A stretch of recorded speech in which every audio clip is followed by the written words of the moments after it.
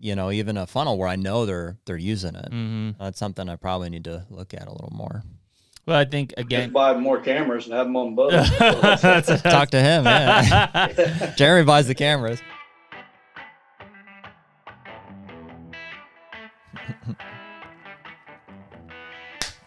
And we're back. Is this number 40? Yes. Hey, there you go. I should have got that. Number 40. Well, yeah, I'm just trying to get my mindset. This is a good one. I'm excited about this podcast for sure. For one, I guess if people are listening to this one, we are into October at this point. It's not October when we're recording this, but it will be October. Yep. First week of October. We're in it. Seasons are open. Bucks are falling. Acorns are falling. Leaves are falling. Temperatures hopefully are falling. Do you know Don? A little bit, yep. From before? Mm-hmm. Yeah. How you know? So we would write for a lot of the same magazines. So anybody listening, today's podcast guest, if you can look at the title, is Don Higgins. Don's been involved in a lot of stuff. But yeah, so Don's written for a long time. In fact, authored several books, but also a lot of magazine articles. And so that's how Don and I came across each other. Probably deer and deer hunting would be my guess. Mm-hmm. Is that he and I were writing at the same time for that magazine. Would you say most well known for Real World? And is he a founder of that company? Yeah. So one of the original founders. Not the show, not the reality show. Yeah. But it's a soybean blend. Mm-hmm. Yeah. Soybeans. Yeah. I don't know. I think that a lot of people know Don from his writing, kind of like a Bill Winke, and like both of those guys really were just good whitetail hunters, great strategy, and were writers. Okay. And then I think that as things came about, like Bill obviously went Midwest Whitetail, Don went Real World, which I think he's still involved with. We can ask him, but I know he's got a podcast. Chasing Giants is his podcast. Okay. And I mean, really, that's probably what I would say Don is most well known for. Dude's killed, I don't know, a bunch of 200s. I did know that. I wasn't aware of the podcast. I'll have to check that out. Yep, Chasing Giants is his podcast. Just on YouTube and Spotify and stuff? Sweet. Yep. Yeah, good podcast. He and I'm not sure who else hosted with him. But yeah, I mean, I think he's killed 4, 5, 200s. Killed one last year. Really? For sure. Killed like a 2. We'll get it from him. We will have to get his take on, and Strauss just informed, Strauss Lama just let me know we got a red moon coming up this weekend. I believe he is a moon guy. Okay. I think. I tell you what, dude, most 200-inch killers that I know are moon guys. Yeah, Adam Hayes. Coming on next week. Mm-hmm. So this will be an exciting one. I mean, anybody that's in the whitetail space, there are certain guys that kill big whitetails consistently. Don Higgins is one of those. And I'm pretty sure he's, I won't say like married to, but he's an Illinois guy. That's where he hunts. I don't know how much Don even hunts out of state of Illinois. Yep. That'll be a question to ask him. But the dude just kills big bucks. And so, we're not going to get him probably to share his secret sauce necessarily, but I'll be interested to see what he does. Because again, going back to what we've said, for how long now, can't kill a big buck if he isn't there. So is Don growing these big bucks, or is he finding these big bucks? Like, that would be an interesting piece to figure out. But, yeah, Don Higgins is on the HUNTR Podcast this week. Awesome. Excited to learn from him. Let's bring him in. Hey, Don. Hey, Don. Hey, how's it going, guys? Doing good, man. We appreciate you being on the podcast today with us. As we kind of just talked about, we had that big front that kind of moved through the whole country, or most of the country, here this week. And, it sounds like as soon as that was swinging through. We had a tornado warning last night. Did you I saw that. Did any touch down? No. Okay. No. I didn't think so. Mm-mm. I kind of laughed at it when I saw that. Yeah, we don't get those very often. You guys get tornadoes out where you're at, Don? Oh, yeah. We don't get as many as like Kansas and the Plain States do, but, we get them every year. Huh. Yeah. So, Don, obviously kind of a no introduction for most of the people listening to this podcast, but just for kind of a recap, kind of give us your background. Obviously, Jared and I were talking with you before the podcast here, involvement in Real World, obviously the Chasing Giants podcast. I mean, the list kind of goes on, but give us a top down, I guess, on kind of some of the things you got your hands into. Wow, the list is long. So basically anything that I can do to keep from getting a real job and be in the hunting industry, I've pretty much done. So, about 12, 13 years ago, I started Real World Wildlife Products, a company that, specializes in wildlife food plot seed blends and deer nutrition products. I've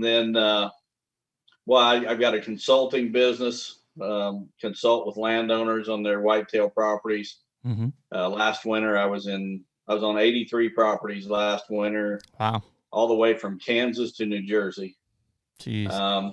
Then I hold a whitetail master course on my home farm and one other property where basically students come in and how about half the time is spent, in front of a PowerPoint presentation, and the other half is spent on these two properties. One of them is my home farm.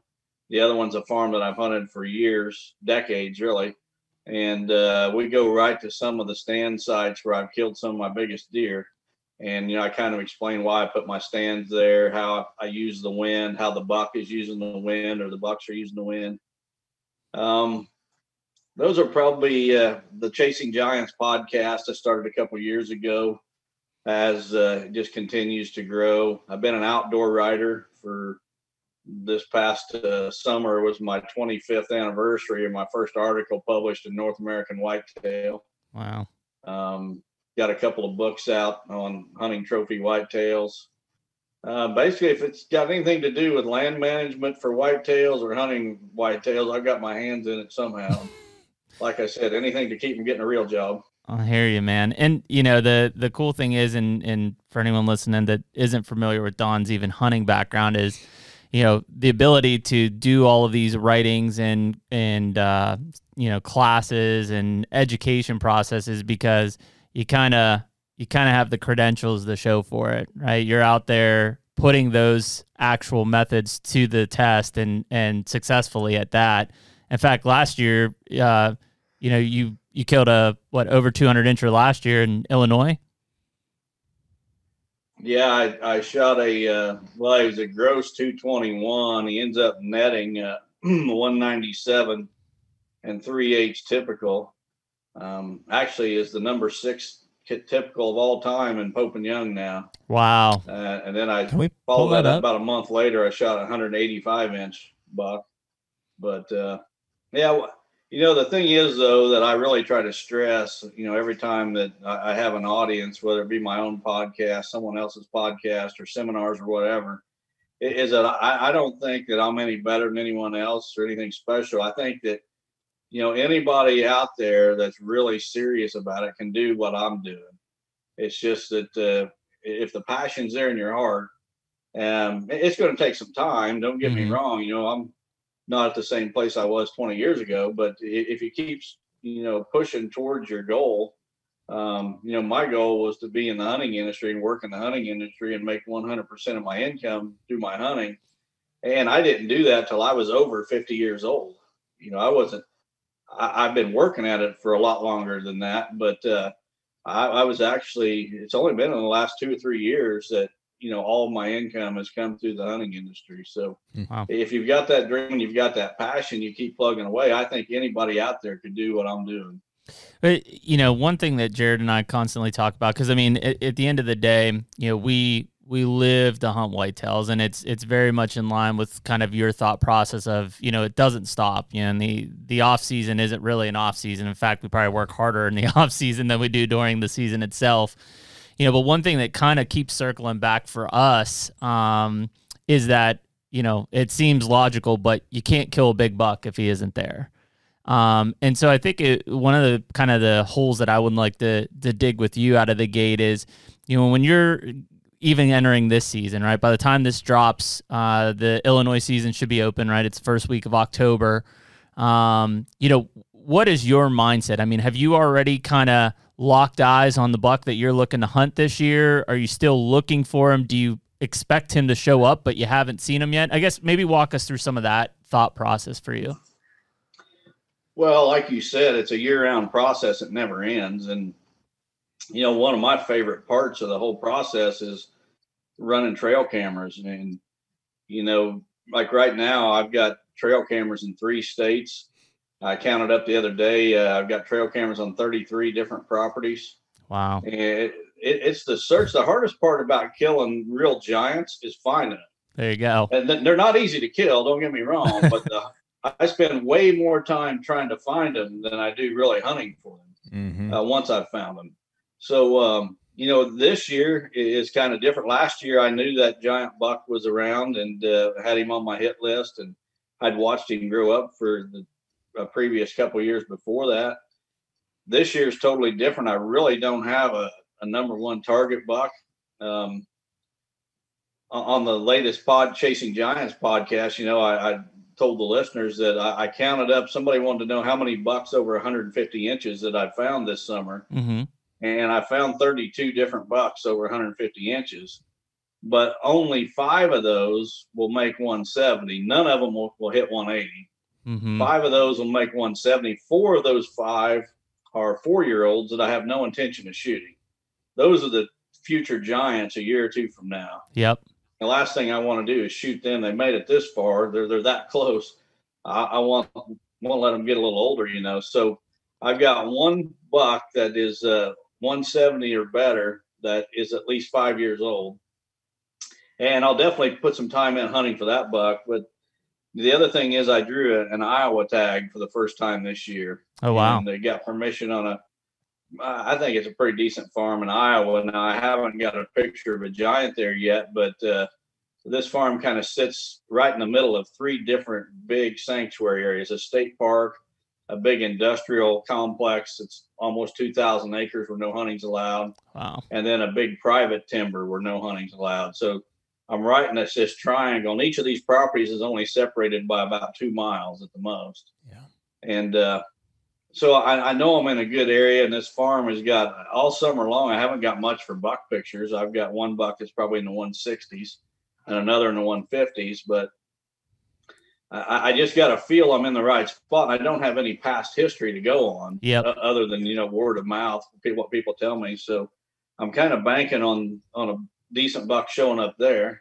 And, I told my listeners on my podcast the other day that my goal for this season is just to shoot one buck over 170 inches. If I can do that with what I've got to work with this year, it's going to be pretty successful. Yeah. It's really cool for me to hear the breakdown of how many properties that you're covering with trail cameras, how many bucks you've gotten, and, all the way down to ones that you would consider hunting. It just paints a pretty accurate picture, I think, of how hard, them big deer are to find, let alone to kill. 100%. Well, I don't think that people realize how much time and effort it takes to shoot these kind of deer year after year after year. I mean, like I said, I'm in 3 states this year with cameras because I drew that Iowa tag, but I'm always in at least 2 or 3. And, I had a property that in Ohio that I was hunting last year. So I had cameras in 3 states last year, but I'm covering a lot of real estate. And in the Midwest, I think 150-inch buck is fairly common. Yeah. I mentioned that I've got pictures of 32 of them, and I've got cameras on 33 properties. So, an average of about 1 buck per property is going to hit 150. Now, some of those properties, I don't have a single 150, and another one I might have 2 or 3. Right. But it averages out to about 150-inch buck for every property. But when you start talking about 170-inch deer, that's a whole different ballgame. There is a lot of miles between 170-inch buck and another one. Yeah, and I think that's the big thing. I mean, and again, part of it, and this is no knock to just hunters in general, but first of all, most people don't know how to score deer, especially visually, right? I mean, how many guys drive by a field and they're like, man, I saw a 150 last night in that field. I'm like, no, I've seen that deer. He's 130, that's number one. But then to literally be able to get eyes on a 170 and then be able to make a hunt on them. Dude, I hate to do this. I have to throw my dad under the bus. It was a couple of weeks ago. He called me. He's like, Jared, I just saw a giant on our place. He's like, I was like, how big? He's like, 170. I was like, this is eastern central Ohio. I was like, no. I was like, Dad, you know what it takes to make a 170? So he put a camera up, and like 2 weeks later, we get a picture of this 130, 135. And I was like, is this him? He's like, I think that's him. I was like, But it's because this is such a passionate hobby lifestyle that, people just get worked up. Same way in the stand. Like you could a guy could tell you he's going to sit in the stand. My dad's not the only guy. Yeah, and I've been there too. And pass 3-year-olds all day long. The first big 3-year-old that comes chasing a doe in, he shoots. Yeah. And he doesn't even realize that he's like, big deer. I don't know. Yeah, big deer. Just big deer. Yeah. Yeah, that's a tough aspect. It is. So when you talk about those states, and those different properties, Don, I think some people would be like, almost discouraged by that a little bit. But I think it's just really expectations of it's hard to grow a 170-inch whitetail. Just is. No doubt about it. And when it comes to scoring the bucks, one advantage I've got is I've got several on my wall to compare them to. Mm-hmm. Yeah. So if I see a 10-point buck, I've got a couple of 10-pointers on my wall that score right at 150, 153. And then I've got 3 or 4 that are right there about 170, say from 168 to 172, they're right there. So I can look at a buck and I'll compare it to a buck I've already killed that I know the score of. Mm-hmm. And that's kind of how I estimate it. But you guys are absolutely right. The tendency of hunters to overscore deer is just amazing. It's miraculous. Yeah, it's been. Yeah. And I mean, to be honest, 9 out of 10 deer you'll never get your hands on, so you won't know. But by this group, by looking at it, you're kind of like, all right, yeah, listen, that's not a 150. I think what's maybe even more discouraging than those numbers is how many future booners I've seen at 2 and 3 that just disappear. Yeah, dead, never to be seen again. For sure, like mid 150s 3-year-olds. I get that was going to be my next question, Don. Kind of as you look at these properties across these states and just your history, even hunting these different states, have you seen a progressive increase or decrease in the number of, let's say, 5-year-old and older bucks in the last few years? Maybe just subsequent to that, what states are we talking about here? Illinois, obviously. Iowa, I assume, is the other one. Yeah, and I've hunted in past in Ohio. Yep. Mm-hmm. Actually, I was hunting in Ohio back in the 1980s. Yep. And now I don't hunt there every year. I owned a property there, which I just sold this summer. But I think Ohio is a real sleeper state for giants. But yeah, right there through the heart of the Midwest is basically where I'm talking. Indiana, I've got cameras in Indiana each year. Yep. Indiana, the management, approach there is not quite as good as it is in Ohio or even Illinois. So, but yeah, that's basically the region that we're talking about. Cool. Yeah. So I guess back to your question. Yeah, it's just kind of what you're seeing in that age. And again, it varies year to year. Like maybe you have an EHD outbreak that, takes out some deer or maybe you don't. But I guess what are you kind of seeing in terms of those numbers of mature deer, that 5 and older class especially? Well, I can go back quite a few years farther than you guys. So got a few more gray hairs here in the beard. I'm 28, Don. Yeah. Yeah. I've got some gray. I remember 30, 40 years ago, a guy would shoot 125, 130 inch buck, and it was newsworthy. I mean, there were very few of those bucks killed in any county in the country. And the management has just gotten better and better. I think some of the state game agencies, I've got a theory behind it, but I don't think they're managing for the older age classes so much anymore. And I think it's got to do with CWD. Mm-hmm. It's been shown that the older males are the ones that are most likely to contract CWD. And so I think these state game agencies are trying to cut back on the age structure. That's just my theory. Nobody said that, but just based on some of the management decisions I've seen from them, I kind of put 2 and 2 together. But, it's really the private landowner who just continues to step it up and take it to the next level. Mm-hmm. And we just see more and more of that with each passing season. And there is no doubt it's having an effect. If you've got, a few landowners in a township that are really managing, they're going to save some of them young bucks, and they're going to move them on to the older age classes where they're going to get bigger.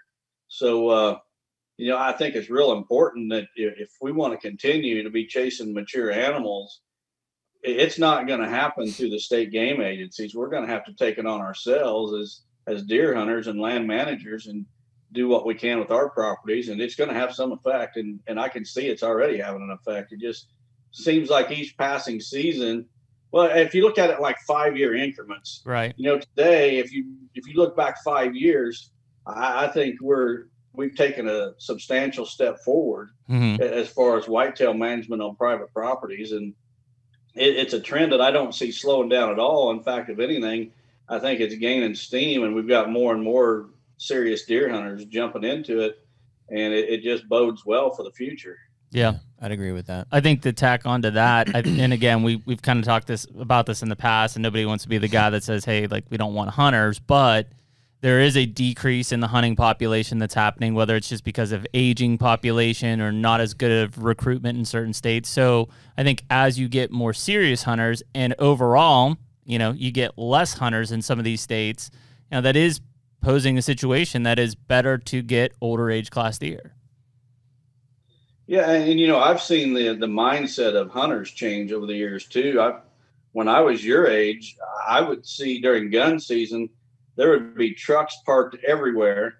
There would be deer drives going on. You couldn't look across the countryside without seeing orange dots everywhere of people sitting in trees or putting on deer drives. And today, in my area anyway, during gun season, I'll take a break from bow hunting, and we just have a short 3-day gun season here. So I'll take those 3 days off because I don't want to bump bucks out of my hunting areas and get them killed. And I'll just, go for rides about daylight and dusk, and, just see, where the hunting pressure's at and things. And I literally don't see 10% of the trucks and the hunters sitting around that I did, say, 20 years ago.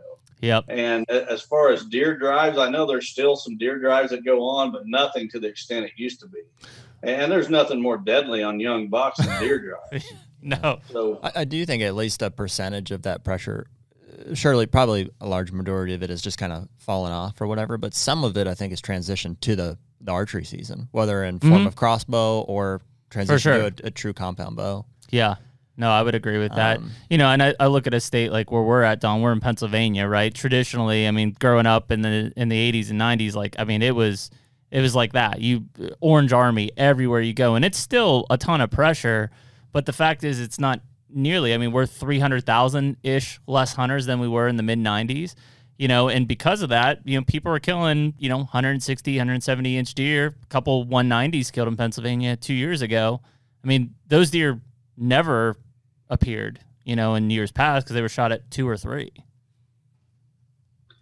Yeah, and I spent some time in Pennsylvania last winter, and I was on some fantastic, looking properties, and I don't see why you guys can't continue to raise the bar and shoot more bigger bucks than you have in the past. And in fact, I think it will happen. Yeah, I agree with that. I think that just the way the state's going, and it's inevitable. Right, you're not going to sustain 1 million hunters year after year after year, right? It eventually starts falling off, and that's kind of where we're at. And to your point about CWD, we've got it in the state. There's definitely been a lot of changes that, whether people are in support of them or not, have affected deer populations, especially in the central part of the state.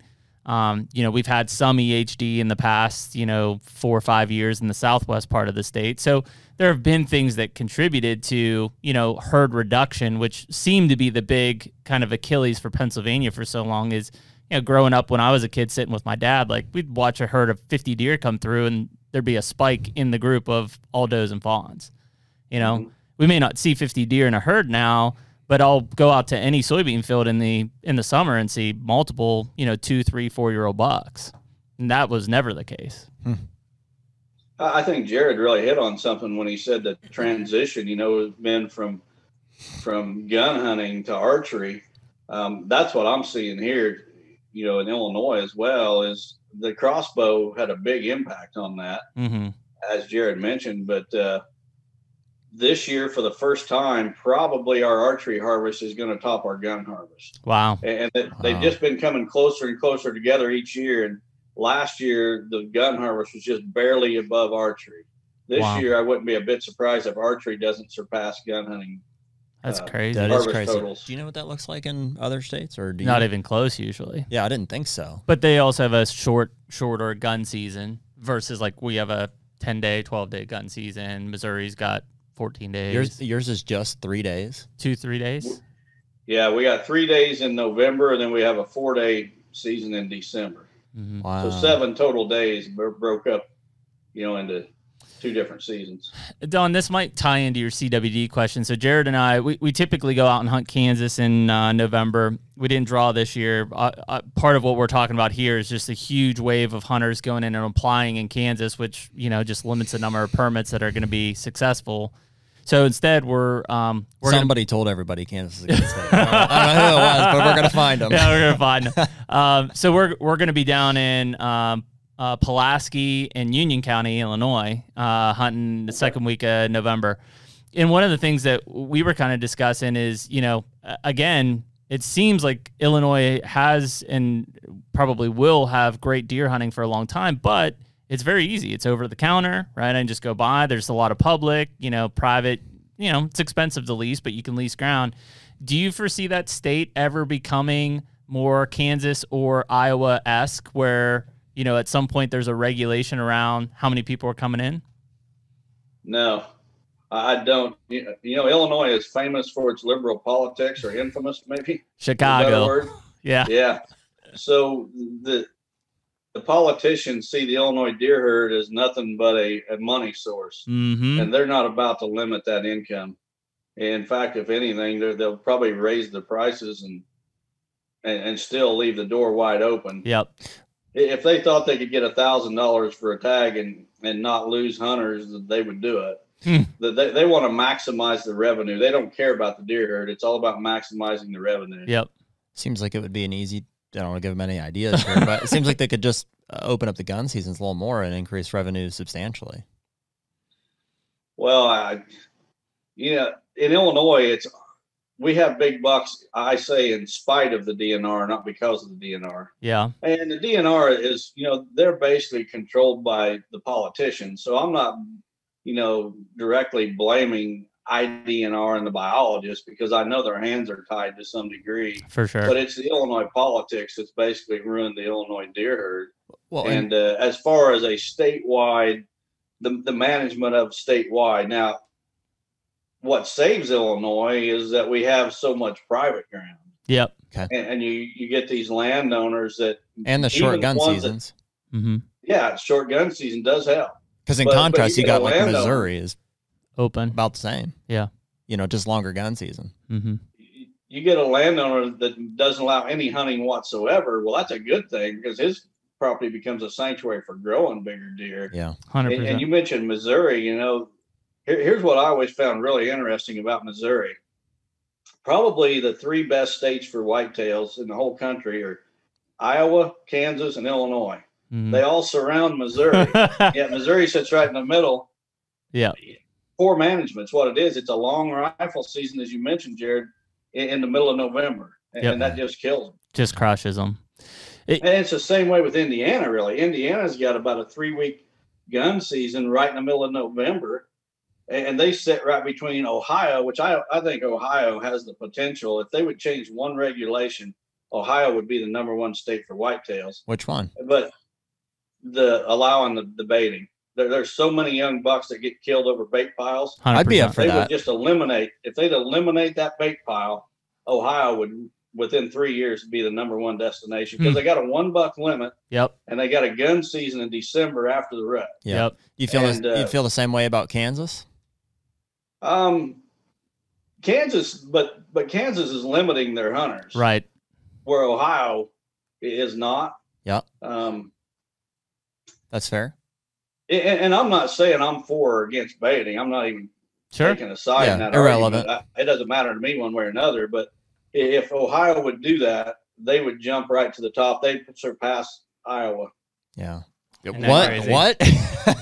I kind of agree. We have somebody, and I would agree with that as well. We just had, Ben Rising is a friend of ours and was on the podcast recently, and Great guy. Same way. Ben is a great guy. He loves to bitch and moan about the baiting in Ohio, though, and I understand why, because he grew up hunting Ohio and had a lot of success. And in his opinion, which I would agree with, is that the more baiting has caught on and picked up, he's like, dude, you can't find a deer not on some kind of a corn pile pattern on somebody else's property. That's it. The guys are just bringing truckloads in and just dumping. And while I enjoy the benefits of baiting as someone who hunts Ohio, it's pretty clear to me that if that went away, we'd have bigger deer and more of them. Yeah, and I mean, I like it. I mean, I'd have no problem saying, like, yeah, I'll hunt over bait. I use bait for my cameras all the time. Like, I don't care if it's legal, go for it. That said, I mean, I've tried to hunt mature bucks over bait. It's freaking hard. It's not easy. It's hard. It's harder than without it. Yeah. Well, even if they would just eliminate, I mean, I'm a fan of supplemental feeding. Yeah, for sure. I know some people aren't, but I'm a fan of it. So I just think they need to eliminate it during hunting season. That's it. Sure. Yeah. I think I was telling, I don't know, Strauss this morning. It's like, this is just the easiest way that I could put it. It was like a corn pile is, especially if you get like something sweet on top of it, is hard to beat as far as attractability. Mm-hmm. But I would say it's very easily beaten in terms of huntability. Well, I mean, there's been research done, and given it's in the South and, you know, every property is different, but a lot of the research will show that if you continue to bait, like let's say through the season, eventually the amount of daytime movement you see is just non-existent because the deer knows it's there. It's relying on it. It can come whenever it wants. Yeah, maybe that's true, but I mean, dude, I can't tell you how many times I've had a daylight pattern on a buck on a corn pile that I've never seen in person when I went to hunt him. Mm-hmm. It just seems eventually I hope I'll learn. Yeah. I'm going to try it again this weekend, you know? Yeah. But they're really tough to kill on them corn piles. I think the other thing that I've seen at least, and you know, Don, I'd like to get your take on this, is that not so much in like early season or summer, but as you get into fall, is those big mature bucks don't want to be around other deer. They don't want to be at a corn pile where there's 3 other 2-year-olds here and a 1-year-old up in their grill. Like they don't want to do that stuff until like Thanksgiving week. They get stupid because they're hungry. Yeah. They're hungry. No, because they get the last doe coming into the corn piles. Yeah. Don knows what I'm talking about. Oh yeah. You know, the corn pile is not decimating mature bucks, it's decimating young bucks. That's it. I mean, there's a lot of guys sitting on those corn piles that'll shoot yearlings. Oh, 100%. And the guy, you know, he might have 3 yearlings coming into his corn pile and he shoots one because Ohio's a 1 buck limit state. So what's he do? He calls his buddy and say, hey, you know, I got these 2 bucks coming into my corn pile every night. Well, then he shows up and he shoots another one of those yearlings, and it's the young bucks that they're wiping out, and they're preventing a lot of deer from getting to those older age classes. And, you know, Ohio's got fantastic genetics. They've got genetics as good as any place in the country. Yeah. It's just that, and the ones that get to the older age classes, a lot of them are giants. Yep. If they could move more of those young bucks into the older age classes, it would really, I mean, I think Ohio would blow away Iowa. My property's perfect picture for what you're talking about. We were just talking a minute ago about how many just crazy good 2-year-olds I've got, even 1.5, 2.5. Some of them make it to 3. Yeah. Just stellar bucks. It's like, man, my dad killed a 2-year-old a couple years ago with like 2 drop tines, 5 inches each. Just perfect, heavy, gnarly, like just crazy. You've got a couple 153-year-olds this year. And so many of those deer just go. They just get killed. They just go missing. Yeah. Yeah. And unlike the buddies, again, we were just talking earlier. For us, we're bordered by some Amish, and it's kind of like the one shoots, the next one they fall to the side, the next one busts. It's like a row of them, but they knock them down for sure. I think that the state regulate, when you start to look at, okay, Ohio, that baiting rule goes away. It's really good. You know, in Missouri, I think it's a combination between the rifle during the rut and the ability to kill multiple bucks, which possibly could even, I mean, what do you think, Don, Illinois could look like had it only be a 1 buck state? Well, I remember in the late 80s, early 90s, Illinois was better than Iowa. It literally was better than Iowa. It was the best state there was. But then, you know, the non-residents discovered Illinois, and are you blaming the juries? Politicians discovered the non-resident money, yeah, and the floodgates open, and outfitters. I mean, I remember when there was no outfitters in Illinois. Yeah, now I'm talking, you know, probably late 80s. And at that time, you know, Illinois blew away Iowa. Wow. Just blew them away. Wasn't even close. But as the commercial hunting, the outfitters popped up, the non-residents were not limited. Yep. It just destroyed the age structure is what it did more than anything. And, Pike County, I just said on my last podcast that I think Pike County, Illinois is the most overrated place on that planet. I've done a lot of work in Pike County. I've got open invitations to hunt multiple properties in Pike County for free. Mm-hmm. And I wouldn't drive across the state to sit in a stand there. Wow. Because it's living on its past reputation is what's happening. And more and more people are opening their eyes and seeing, man, this place isn't nothing like what it's supposed to be. Yep. And so the outfitting and stuff in that area is kind of, it's catching on with non-residents. That Pike County is not what it used to be. And the whole state really isn't either. But it's not bad. It's kind of what's holding its own is the fact that more private landowners are getting involved in managing their properties. Yep. And that's what's holding Illinois where it's at now. But no help from the state whatsoever. Yeah, it's an interesting thing. I do think I don't see gun season increasing. Number one is even though Springfield runs Illinois, like think of Chicago, you can't even have a freaking gun in that city. So I don't see them increasing that opportunity of gun hunting. The other thing I think that's a lifesaver for Illinois right now is like you guys still can't use most centerfire rifles, right? It's muzzleloader shotgun during gun season. Right. Not given the new modern muzzleloaders and stuff are shooting 500 yards, but still it's not guys walking out with a 30-06 or something like that. Yeah. Yep. Yeah. Well, I wouldn't be surprised if, Illinois' seasons just become more and more liberal. Mm-hmm. They added the crossbow, they added a youth season, which I'm 100% for, but they added a late winter season for antlerless harvest. They just keep adding seasons, and it's all about the income. At the same time, I think the insurance lobby's tied in pretty tight with the legislators. Sure. So, they want to keep that deer herd in check to cut down on the deer car collisions, which costs the insurance company money. Mm-hmm. I wouldn't be surprised if at some point that rifles are allowed. Indiana just recently started allowing rifles. Ohio so I wouldn't too. be a bit surprised if Illinois doesn't at some point. Yeah, Ohio did. They also added a season, like a late gun season. Yeah, I saw that in January, couple of years ago. maybe. Yeah. Yeah, just a weekend. It is weird when you start to look at that kind of how all of those different factors come into play for one single thing, which is we just got to get bucks to an older age class, right? In most cases across the board. It's not complicated. Yeah. It's just difficult. It's a lot more difficult than people think. And we're at an advantage right now, per what Don's saying, more private land, more private landowners involved, less hunters, right? We talk about that being a negative thing, but if you're trying to grow bigger bucks, less hunters is what you need. Hunting pressure is the number one killer of a big buck. That's what's going to do it. And so if you start to look at these things, like we're set up to do it right, but there are some things, bait in Ohio, bait in Kentucky, bait in Kansas, that are killing these 2 and 3 year old, which will be future 170 pluses. Yeah. Just how it is. And, the baiting issue, again, I don't have a dog in that fight because it's not allowed in my state. Mm-hmm. But,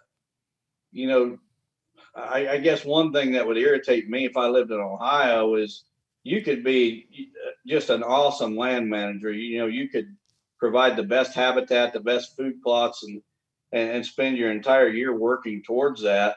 And your neighbor goes out a week before season opens and backs up a dump truck with a pile of corn, and boom, there goes your deer. He's done nothing for the species. He's done nothing for the habitat. He's contributed nothing back to conservation, but he's there reaping the reward. And that's kind of, the thing that really gets me about it is it allows people to, in this world, in all aspects, whatever we're involved in, there's givers and there's takers. Yep. And a land manager is a conservationist. He's a giver. He's providing food for not only the deer, but all the other game. He's providing habitat. he's the guy that's out there planting trees, whether they be fruit trees or timber trees, oak species or whatever. He's providing browse on his property for game, and he's giving back. And then yet some guy backs up with a dump truck, and in 30 seconds, he just annihilates everything that guy did in a sense. I think Don just recited your life story. Yeah. Well, it is. I mean, Ohio. That's right. But seriously, again, and that is the problem with baiting. I think it's a little unfair to people who are just investing. Well, see, and I do both. Like I do all that stuff. That we supplemental feed year round, but and if I see the opportunity to bait and kill a deer, I'm sure going to. But there's some other things, like let's take a lease. So we've got a lease in near Jared's farm too that we're hunting for the first time this year, and we've done a lot of work on it. And we've fed for several months on it. But literally, there's a guy next door who brings in like a triaxle of corn and just dumps a big pile in the middle of the field, and in a single spot, 30 tons a year of corn. Really? Yeah, and I talked to him. He's quite a piece of work. And we're trying to invest. In conservation, we're putting different, like the turkeys, pollinators, everything. And like good things to be said for him is he hasn't stepped foot on his property aside from that box blind in 6 years. Yeah. So it's not pressured, and he can only kill one buck. So, I mean, whatever. Yeah, but still, if he's got 30 ton of corn just sitting there, if he's not hunting, it ain't doing us any good either. No,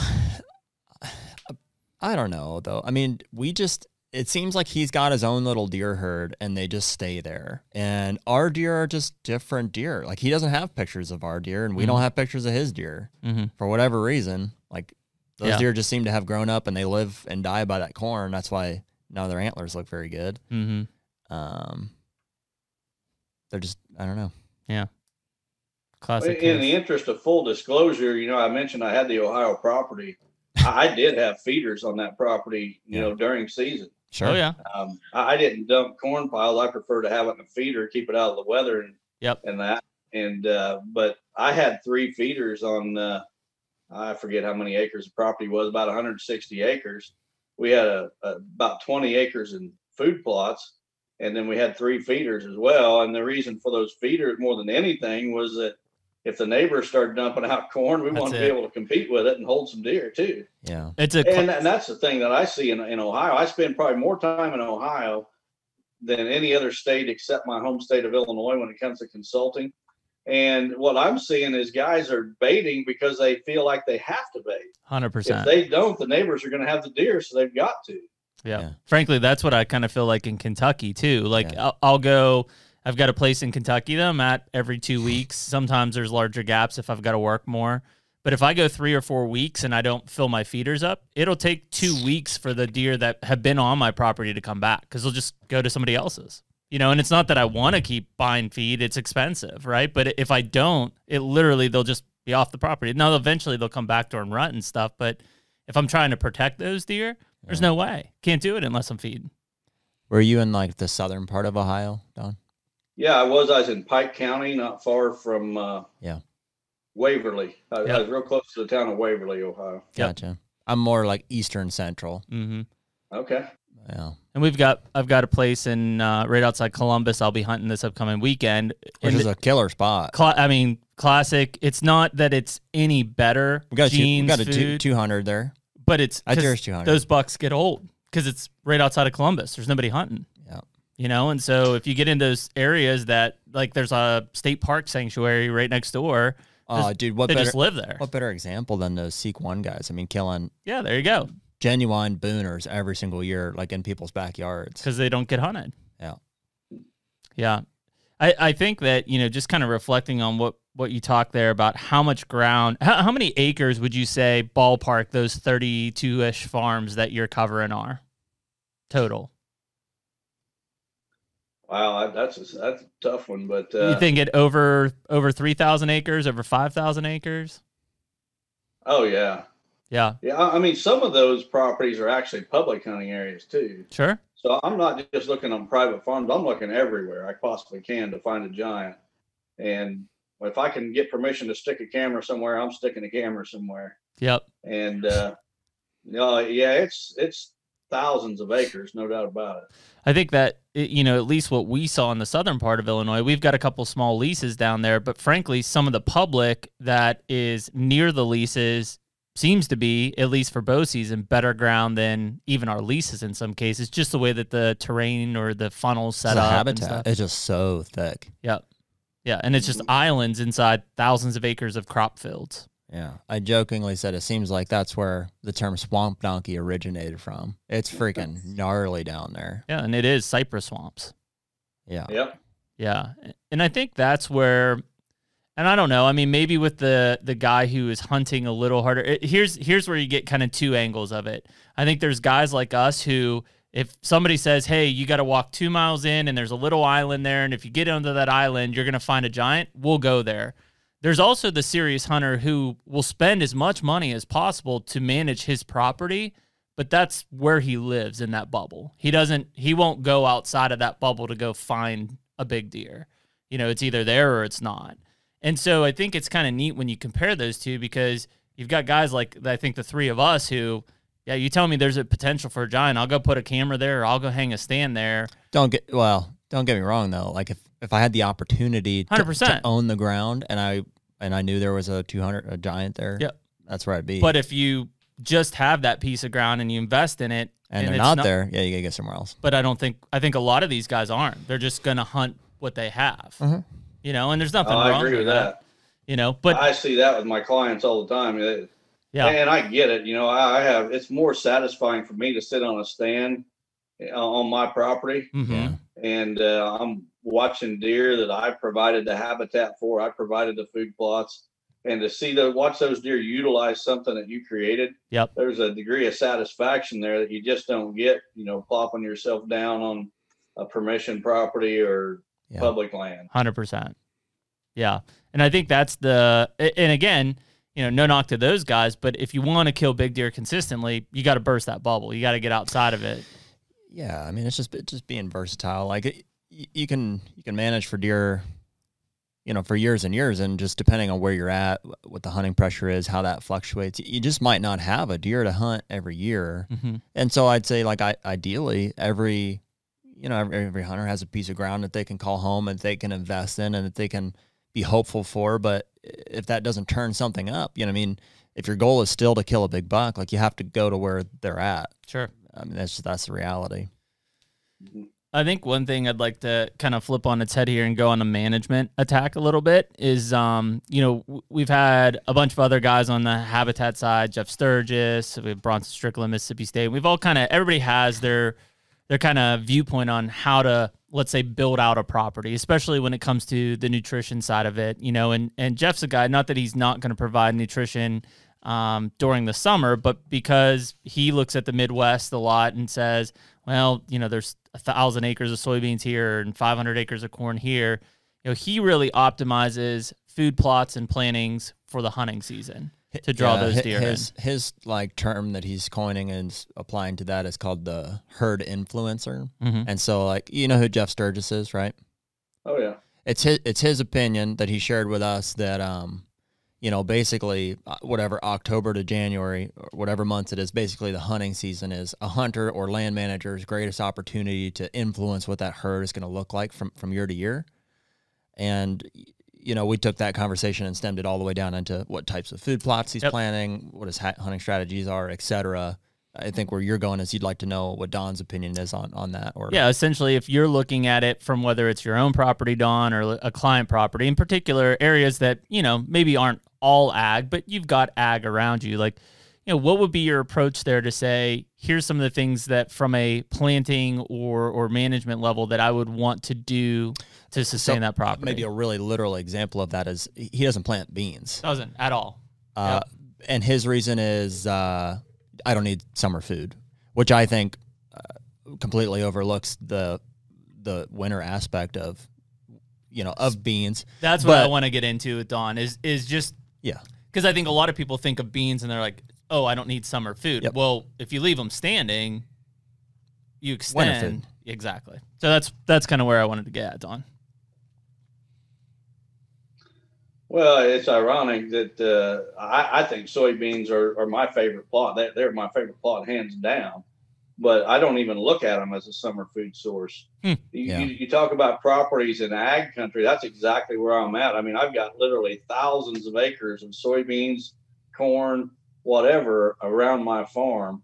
I don't have to provide summer food, but I think as a land manager trying to maximize the potential of a property, first of all, I want food sources there 365 days a year.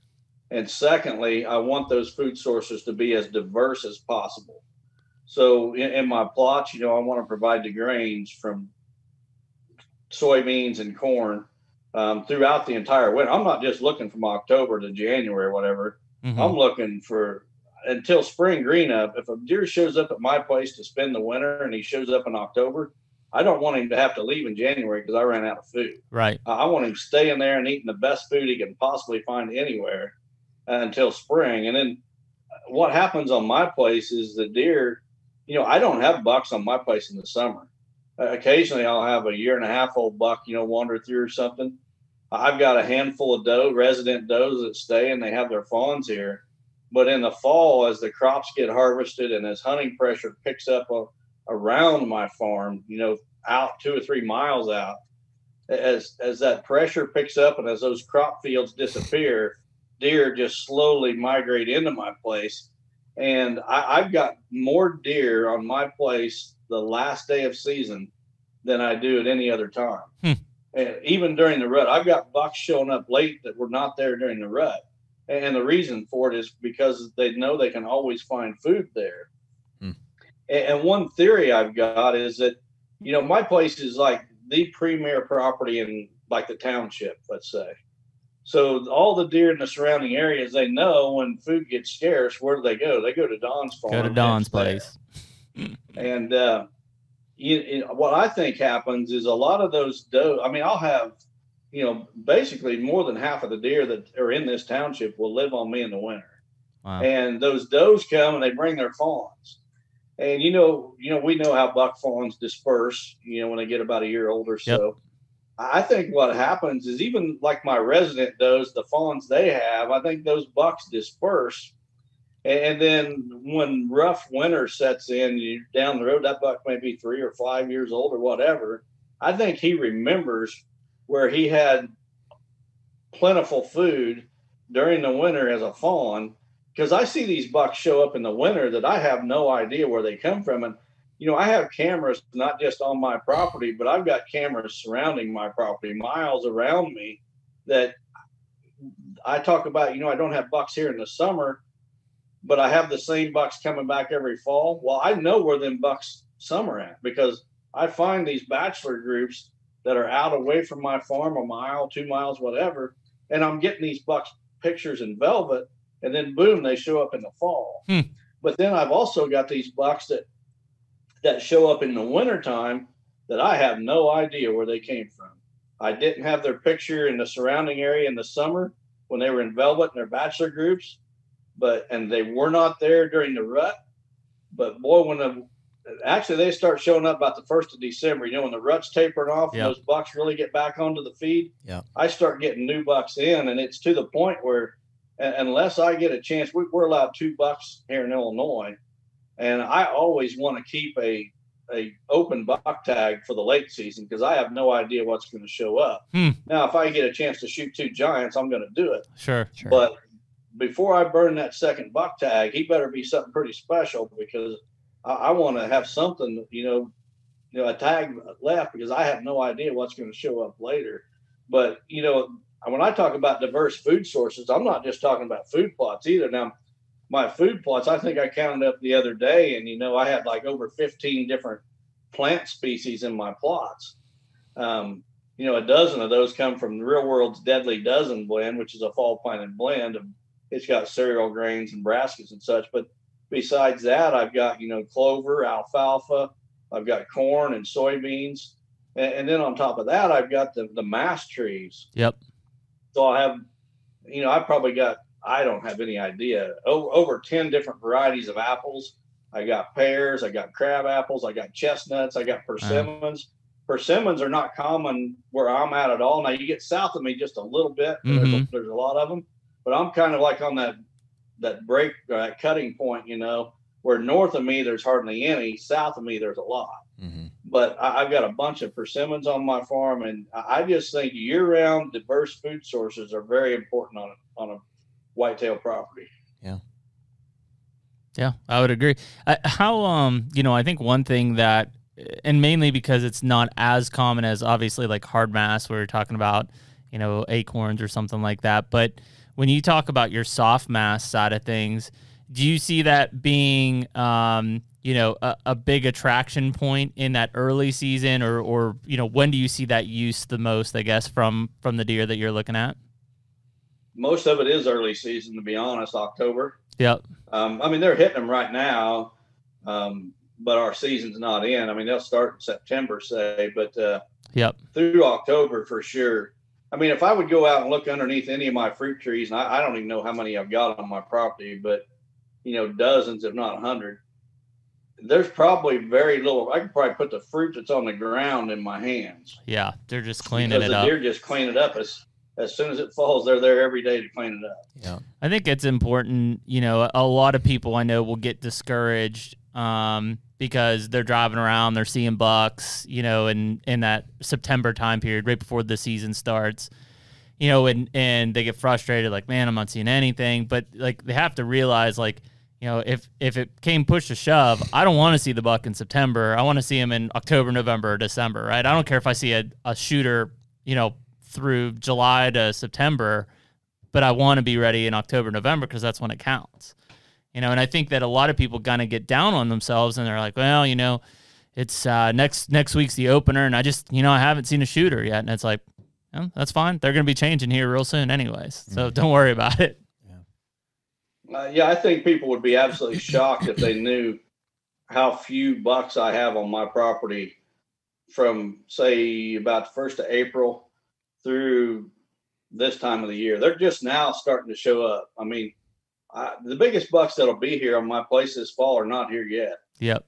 And, it's people get the idea that these bucks are staying on this property year round, and they're not. But when they do show up, I've got everything here to keep them here. And when I talk to my consulting clients, I always tell them to think of your property as one square on a giant checkerboard. Mm-hmm. And you're in an airplane, you're 30,000 feet up, and you're looking down at your property. You got one tiny square on a giant checkerboard. And you need to do everything you possibly can to make that square the best square on the whole board. And that means making it different than every property around it. Mm-hmm. And having all these diverse food sources is a good way to do it, because as I just explained with the persimmons, for example, my neighbors don't have persimmons because they're just not in this area. Right. Or if they are, it's very, very rare. Chestnuts, I've got a lot of chestnut trees. I don't know if any of my neighbors have chestnut trees. Apples, pears, whatever. And it goes right down to your food plots. I want something growing in my plots that the deer can't find anywhere else in my neighborhood. You got to make your square different than all the squares around it. And diverse food sources is a great way to do that. Yeah. I think that's a really good point. And I know a lot of guys who have good bucks on camera right now. And two things. Number one is they'll set all their stands or all their sets to where they're seeing bucks right now. All of a sudden, those deer move off these crop edges and start going into the timber because acorns are falling and deer are moving back into that stuff. And the next thing they're like, yeah, I'm not seeing anything. I don't know where they all went. And it's like, there's a habitat shift here. And you got to pay attention to that. If you don't, and you're still hunting summer food sources in October, like, you're shit out of luck. It's just the way it is. Yeah. I know that a lot of the stands on my place, like we used to do that a lot. Like I've got probably 30 stands hung on this, 1,000 acres that we've got in Ohio. And we've hunted all of them a fair amount, and some of them are, good rut stands. But like anymore, it seems like I've gotten to the point where it's like I just don't, I wouldn't consider hunting any of them except like the known rut spots. Mm-hmm. Like those seem to be the only ones where like a fixed position tree stand is like makes sense to me anymore. Mm-hmm. Just because like their pattern seems to vary so much from year to year and from buck to buck, depending on food source and what any specific deer is doing. They're just kind of there to, appease the guys that are hunting our property and stuff. Sure. But I mean, even that deer this year that I've got on a pattern, it's very situational. He showed up a week ago, and I'm gonna hunt him out of a saddle just because I can get in there and do that. Yeah. Yeah, I think as you start to look at that kind of transition and even what you're seeing, Don, from now through October to December 1st, when all of a sudden all these bucks that some of which you've never seen before are getting sucked into the property, people and I get it, right? As much as we prepare for this thing year round, like we've got essentially 12 weeks.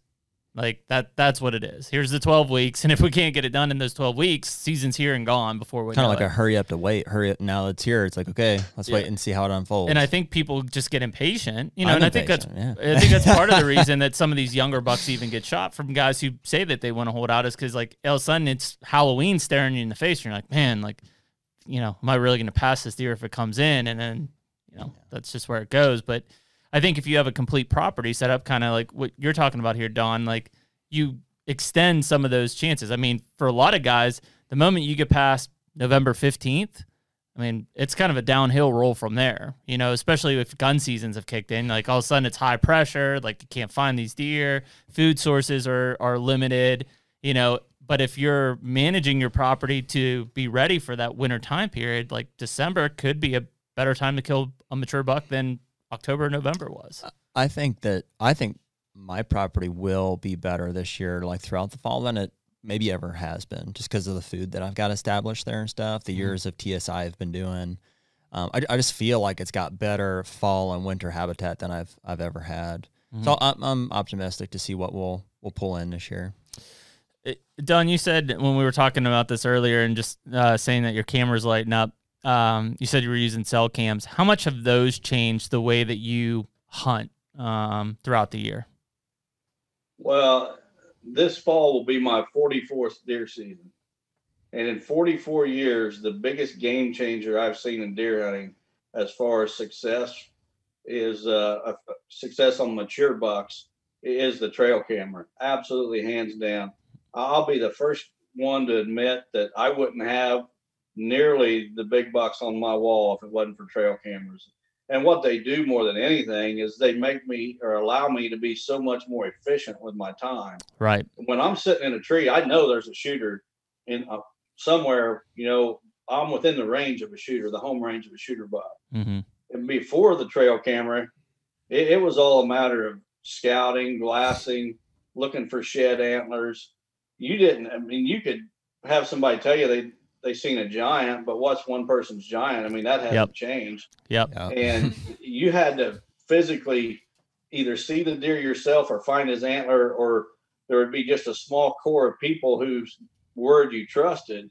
And that's the only way you knew a giant existed. Well, today, look at me. I've got 50 trail cameras in 3 states, 24 hours a day. Those cameras are my eyes telling me what's going on. And trail cameras are the ticket. If you're going to, I don't see how you can kill giants on a consistent basis without them. Agree. Yeah. I know personally, prior to even the cell cam side of things, which I don't know, we've been using cell cams 4 or 5 years now, probably. Yeah. I 100% checked cameras and was just in the woods moving or checking cameras more than I hunted in the fall, just because I was always trying to find how to get the most recent information to stay up on, what was happening. Because if I go and check it 4 weeks later, like, great, he was there 4 weeks ago. What good's that do me now? Well, and what I'm doing is quite a bit different. And I don't know that I've heard anybody really talk about it to much degree is with all these cameras, I'll find a young buck, a 3-year-old buck, for example, and I may not hunt him until he's 5 or 6, but I'm picking up on his habits. When is he showing up at a certain place? And I actually wrote an article back in 2003 titled "Same Time, Same Place." It was published in Peterson's Bow Hunting, and in that article, basically, I detailed how I noticed that the tendency of bucks to show up in the same place on almost the exact day, definitely within 48 hours, year after year after year. And like when these bucks, when a bachelor group breaks up and a buck leaves the bachelor group to head towards his fall range, I guarantee you that year after year, that buck is going to do it within 48 hours. If he leaves his bachelor group on, September 3rd, next year he's leaving that bachelor group on either the third or maybe the second or the fourth, but it's real close to the third. And I've seen it even with these bucks that show up on my place late in December. When they show up, you can mark it on the calendar. That's when he's going to be there next year, if he's still alive and he does show up next year. And the trail cameras basically tell me when they're showing up. It's not my observation. It's when I get his first picture. Next year, I'm going to get his first picture about that same day. And so I'm using my trail cameras to put together an annual pattern on a buck before I even hunt him, years before I hunt him. So, I've killed 3 different bucks on the first morning I ever hunted for them, mature bucks. The second buck I shot last year, the 185-inch buck, first day I ever hunted for that deer, and I shot him in the first 15 minutes. But I'd ran trail cameras on that property for the previous 3 years and had an idea what he's going to do. And I think most deer hunters don't use their trail cameras to their most efficiency. They're always a step behind. They go out and they check their camera and, oh, he's in daylight now. He's hitting this scrape in daylight. It's time for me to start hunting. No, you're a step behind. You should have been there when that buck was there and you got his picture. Yep. So what I'm doing is I'm using this intel from previous seasons. I try to stay a step ahead of him. So, okay, I got him on this scrape, last year on November 5th, first time he hit that scrape. I get my stand there. I stay the heck out until November 4th. And then I start hunting that buck at that location. And I think everybody wants to use that intelligence they gather from the trail cameras immediately, but it's used a lot better a year down the road. Interesting. I got two things real quick. The date for me, Don, that I've seen on our place is October 18th. Seems to be the one day that I can overlap, and it's in a specific spot down there at the pinch too. Yeah. The other thing is just a comment about trail camera information versus intelligence and actual information that it provides. I think I see a lot of guys running trail cameras that get pictures of stuff, but that they don't understand what it means. They don't know what to do with it. Mm-hmm. From all the way from they don't know how old the deer actually is to how to even hunt the how deer. To interpret where he's coming from, where he's going, why he's at that specific location. And so I think trail cameras, I agree with you, are especially cell cameras are 100% the most recent information is what kills deer, but you have to know what to do with it. Mm-hmm. The only exception to that might be a corn pile because you can get lucky. Yeah, and I mean, even I think with a cell camera, to Don's point, you're still a step behind. And I saw that last year. Unless you're a year ahead. Yeah, I was hunting a 170-inch deer in Pennsylvania last year, which is few and far between. And I knew date-wise, I'm like, it's 20. Yours is the 18th. Mine's 23rd, 24th. I've killed several bucks on this property, mature bucks on that day. And there was a front coming through on the 23rd, so I picked morning of the 24th to get in there, and damned if he wasn't walking by evening of the 23rd. And, got his picture, but too little too late, right? Yeah. Didn't see him the next day. So I think that's a really good point. And I mean, I know I've stored camera pictures for years and years, but most guys, I mean, check the camera and there's a couple good bucks, maybe send them to the buddies, boom, format the card and they're on. They don't even keep the information anywhere. I don't mean to jump ahead of you, Don, if you're going to say something here. What I do is I save all those pictures and they're on my phone gallery. Yep. And so just as often as I'm updating my my Stealth Cam app now to see new pictures come in, I'm scrolling back to see what happened a year ago today. And then the upcoming week, I'm like, what was happening? Mm-hmm. And then I go to the year before that and I in real time, right now I can go back and tell you what was happening on September 23rd, 24th, and 25th last year and the year before, and kind of make some assumptions about that buck might show up over here, or I could do this, I could do that. I think that's a good point. Yeah, I store my camera or my photos by location. So all the photos I get at a certain location or on a certain property are stored in one folder, and then they're on chronological order, as they were taken. So, I'm one guy that don't think it's possible to age a buck by a picture, a mature buck. I'm sure you can tell a young one, but what I can do a lot of times is, a buck shows up that I'm interested in all of a sudden, and maybe he threw on 20 inches from the year before. Well, I go back through that file and I see, well, there he was the year before. Oh, yeah. Well, there he was the year before that. He was obviously a 2-year-old that year, which makes him a 4-year-old now. And if you hear me throw out an age of a buck, it's because I've got history and I can go backwards to at least when he's a 2-year-old. I mean, you can tell a 2-year-old and a yearling, 100%. but once they get to 3, it becomes a whole lot harder. No and doubt. Having that history and by location makes it a whole lot easier. You know, there's a great tip for every listener that's listening to this podcast today right here. If you're hunting a buck this fall and you have his trail camera picture from a year ago, just look at the dates on those previous photos from last season, and you know where those were taken. Well, that's where you need to be this season at that date. So, I mean, that's something real simple that anybody can do. It seems so logical, but I would say most, including myself sometimes, just, I get too wrapped up in the what's happening now and not the what had happened last year. Well, and because I don't think you can't like take it as Bible. He's not going to do literally exact same everything. Food sources change, different does come into asterisk weather fronts. Yeah, there are definitely variables to that, but there's definitely a percentage of overlap. I don't know, Don, what do you think it is? Like 20% of the time he's going to do exactly the same thing he did last year? Well, I think it's close to 100% of the time he's going to be in that area. Sure. So that doesn't mean he's going to walk by that camera. Sure, that makes sense. Like you said, wind directions are different and everything else, but it's most of the time he's going to be really close to where you got his picture. Interesting. Hey, yeah, no, I think that's kind of I think that's one thing that, and we've talked about it before. I love trail cameras. I mean, again, I don't know how many cell cams we're running. Too many right now, but not enough at the same time. We're coming up on you. I think what do we got, 30 or 40? 30 or 40, in like 7 or 8 states though.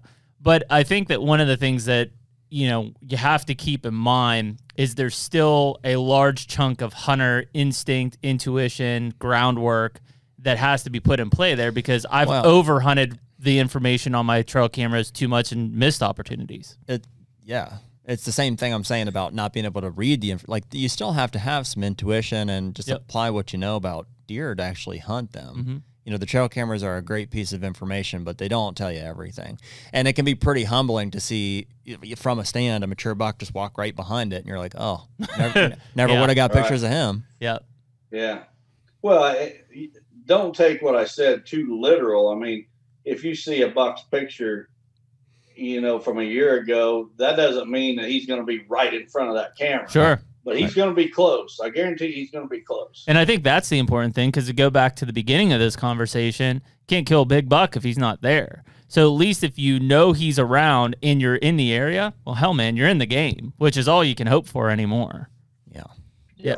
I think that's a big one. How about, and I know we've obviously gotten some decent fronts coming through here recently. When you kind of look at the overall aspect, if we look at that single, block on a checkerboard, obviously food is a huge piece. How valued do you have cover and water in that equation? Well, cover's number one. It trumps everything. Yep. Freedom of human intrusion ruins more properties than anything. So you need that cover without human intrusion. Got it. Yep. Agreed. And so you, in a lot of cases, you're putting that cover ahead of food. Oh, for sure, because a mature buck, that's what he desires more than anything is security. Yep. He can wait till it's dark and he can walk a mile to the food. But when the sun's up, he wants to be where he's safe. I think that's a big piece of kind of what we've talked about here in the past, and that, for a lot of things, people look at food and what they're providing on that, but maybe their woods are wide open. They're not doing any kind of TSI, or they don't have warm season grasses or whatever it might be. And the fact is you're not going to provide what that buck needs. Like, maybe he passes through your property, or maybe he comes and feeds on it, but it's in the middle of the night and he's heading a mile back to the bedding after that. Yeah, just that lack of human intrusion is tough to find these days. Like, even the place that I hunt, my parents live there, and they run a ministry and stuff, and so they always have people over, and it's their property, and so obviously they're going to use it however they want. But I think there's an undeniable effect that it has on the deer population there. Well, and I mean, I think whether it's just from driving around, whether it's human pressure or just people, big bucks hunting just don't want to pressure. be where people are at. Yeah, they don't want to be around that. unless they're in suburban Columbus, Ohio, and then Yeah, they don't care. that's true. They're just used to it at that point. Yeah. Well, they're pretty adaptive. They'll find that little pocket where there's no human intrusion. It may not be that big, but it may be in some guy's backyard, but they'll find it. Yeah. I think that one thing that, people overlook, especially, and we've had this conversation a lot, is even when you have everything right, let's say cover's there, food's there, you feel like you've got the strategy right, the way that you get in and out of your stand or your spot is so critical. And to the point where I've seen guys that have some of the most beautiful properties I've ever seen that have big bucks on them, and, they'll ride their damn UTV within 100 yards of their stand and then walk in, and I'm like, what are you doing? Like, and that's just how they are. See, I'm undecided on that, because I know guys like that kill big deer, and maybe it's because they do that frequently enough. Maybe it's, I don't seem to know. Like there seems to be a few different schools of thought, And I mean, it's the argument of, is a vehicle or UTV or ATV less intrusive than people? Yeah. I would say yes. What are your thoughts in some cases on vehicle intrusion there, Don? Well, access is everything. Yeah. If you don't have good access, you don't have a good stand. Now, a tractor, a UTV, whatever, is not going to disturb a deer as much as somebody walking. Yep. And but the thing of it is that, like on my farm, I'm always riding around on a 4-wheeler, side-by-side, a tractor or something. But when I go hunting, it's not like that at all. I'm slipping in undetected. Interesting. Because a big buck, he may just lay there and let you drive by on a tractor, but you've alerted him enough that he's not going to stand up and move before daylight or before dark while it's still daylight. Mm-hmm. So even though you didn't bust him off of the property, you might cause him to stay in his bed later than he might otherwise. Here's my dad's theory, and it's one that I like it. So it's, big bucks are obviously aware of these tractors and stuff, mm-hmm. but they can't necessarily count. So like if you can drive in, have somebody drive you in on a tractor or a vehicle and drop you off once they're past the field of view of that deer, and then drive back out, that deer's like, oh, okay, one in, one out. Good to go. I agree with that 100%. Yeah. There's no doubt about that. I think the drive in and park is the error made. Let me drive in here, I'll park. You need a tuck and roll method. Yeah. Well, and I mean, I think it also, to Don's point about walking through, I mean, that's the other thing. And it in several of the spots that I hunt, depending on the wind, it'll be a different access in, or I just can't get into that spot, right? Mm-hmm. If it's this wind, I just can't access that because it's going to blow right back into this bedding area. And I think a lot of guys may even think that they have a clean access, but they'll just, regardless of wind, they use that same access in and out. And oftentimes they don't even know it, but they're just messing it up. Spot's done. That's why I've killed most of my mature bucks on the first sit or a hanging hunt, period. Not frequency. I think deer hunters are quick to jump to conclusions too. They'll see something like one time. They're rutting. And if they see it one time, well, and I'll give you an example is that mowed paths. Yeah. Deer will follow a mowed path. There's no doubt about it. Deer will follow a mowed path. Mature bucks will sometimes follow a mowed path. I've seen them do it. But there's been 2 different bucks that I hunted that refused to walk a mowed path. And one of them was Smokey, the buck that I shot in 2017. I watched that buck more than once cut across the mowed path, but he would not follow it for anything. And you tell somebody that, bucks don't, I tell my clients, don't be mowing paths. Instead, go in with a sprayer and spray a path. Yep. Those bucks, there's some bucks that want to feel that brush of those weeds up against their side. Sure. It just makes them more safe. Now, you could mow a path and still kill mature bucks, but there's a certain percentage of them that you're not going to kill on a mowed path. Yeah. And I want to do what I can to kill the highest percentage I possibly can. So instead of mowing paths, I will spray paths where those deer, I can lead them wherever I want to go with that sprayed path.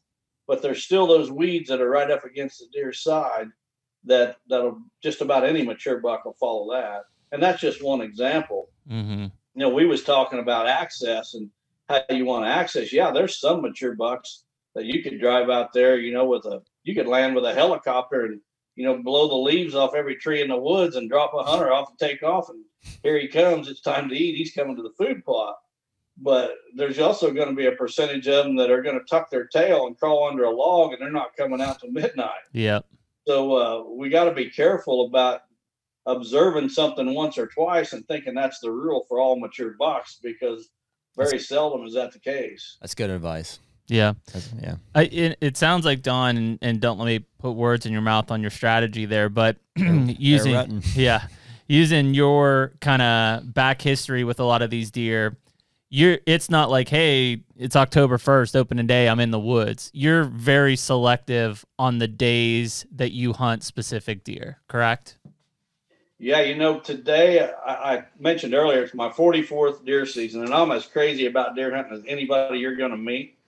But I probably hunt less today in a season than I ever have in my life. Yep. But I probably spend more time preparing to hunt today than I ever have in my life. Yep. And a lot of it goes back to those trail cameras telling me when and where I need to be.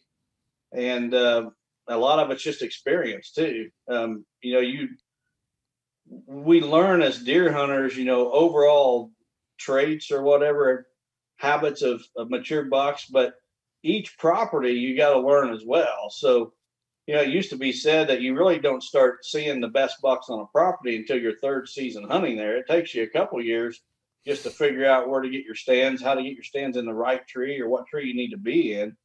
And, you know, to this day, I'm still learning my own property and I'm fine tuning things every off season. I'm fine tuning things just a little bit to throw the odds in my favor just a little bit more. Mm-hmm. And it's a never ending process. Mm-hmm. Yeah. I think that's something that, you know, growing up, I mean, I remember, you know, the day before the opener, it was like Christmas Eve, right? Like I couldn't wait to get out on whatever it was, end of September, early October for the opener, you know, and you just go sit the stand and, you know, sometimes you'd see something, maybe you saw a few does, maybe you saw a good buck.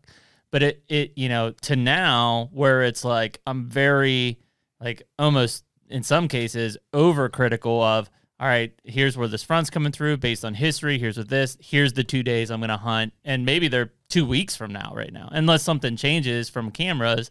Like I'm just not going to hunt. Like I have no intentions of doing it. Maybe I'll take the kids out because we're hunting 1 and 2 year olds or whatever. But at least for my sake, you know, I know when I'm going to start hunting. And most of the time it's the 22nd, 23rd of October is typically the first time I really go after something.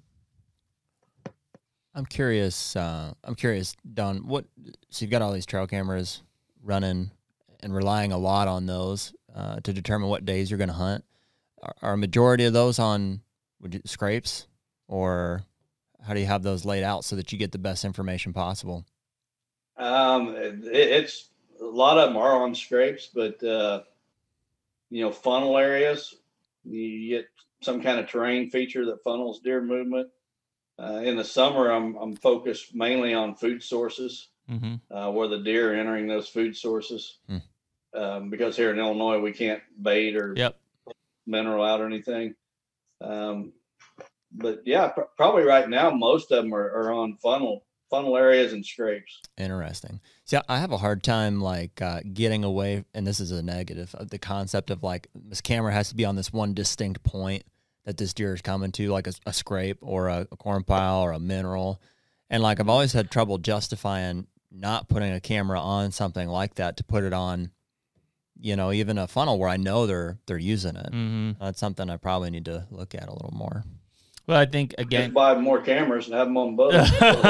Talk to him. Yeah. Jeremy buys the cameras. Well, I think that kind of goes back to the fact of you talk to a lot of guys right now and just via trail cameras, a lot of these guys will tell you that they're seeing less bucks.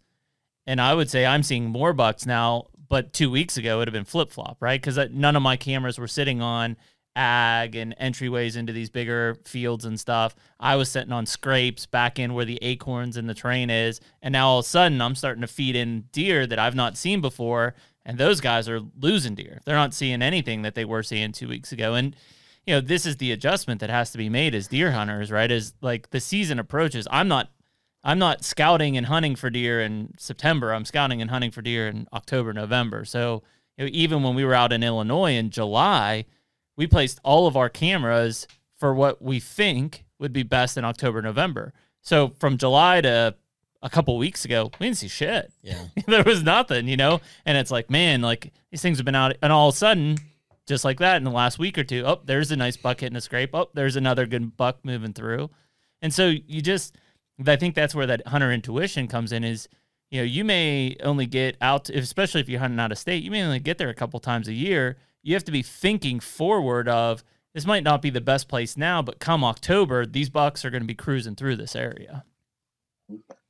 Yeah, I've got a habit or a tradition, if you will, of every Labor Day weekend, I spend that weekend shifting my cameras. There you go. From summer feeding patterns to fall rutting areas. Yep. And that's about the time the bucks are starting to shed velvet, the bachelor groups are starting to break up. And it's about a month before season opens, so I can get in there and do that. And any disturbance, you know, is forgot about a month later. So that's my Labor Day weekend tradition, is I'm shifting my trail cameras. It's so surprising how many people just don't. Like, and I don't know if it's kind of that invested hope of like, man, you know, they were there in August, like he's going to show back up, and maybe he will, but surely not in any consistency, because you're patterning him based on when this entire 200 acres was green soybeans. Hell, by the time you hit the end of October, those beans aren't even there. They're picked. They're gone, you know? So I think it's just that mindset that, you know, get people in a rut. And frankly, they'll hunt those places. And then they'll be like, yeah, you know, I'm just not seeing anything. I'm just not seeing anything. And it's like, well, yeah, man. I mean, we know plenty of guys who will not hunt the woods. They will only hunt the edge of a field. That's just who they are. And frankly, half the time, like, we're hunting in the woods, and we're like, yeah, man, we're seeing bucks chasing and cruising all over the place. And he's like, yeah, I didn't see anything. I'm like, you're 200 yards from the truck on the edge of a field. Like, you're not. Not right now, at least. Well, you know, the deer's patterns or habits change throughout the season, throughout the entire year, really. Mm-hmm. And if you don't understand those changes and know when they're going to happen, then it goes back to being a step ahead of the deer or a step behind. You know they're going to shift from a summer feeding pattern to a fall rutting pattern. You shift your cameras before that happens, and then you're going to catch those bucks as soon as they show up into their fall range. You're going to catch them then, instead of waiting for the buck to get there. Then you go in and put your camera up and you put disturbance on the area. And I think it's really critical with these older, mature bucks is that you got to be a step ahead of them. Yep. I agree. Want to look at let's go from this macro level of, all right, let's say on a particular property, you got pictures of this 5-year-old 170 plus buck. As you start to think about where I'm now hunting that deer, on a micro level, are you looking mainly at terrain, wind direction, et cetera? Or are you looking at, you know, sign on the ground, scrapes, rubs, et cetera, like that? You'd be shocked at how little attention I pay to sign anymore. Interesting. And I went through that. I mean, I was a young hunter struggling to kill a 2-year-old deer, just like everybody else has been through that stage. And when I was younger, that's what I was looking for. I was scouting, looking for sign. Mm-hmm. The more sign I seen, the better I liked it, and that's where I put my stand. Yep.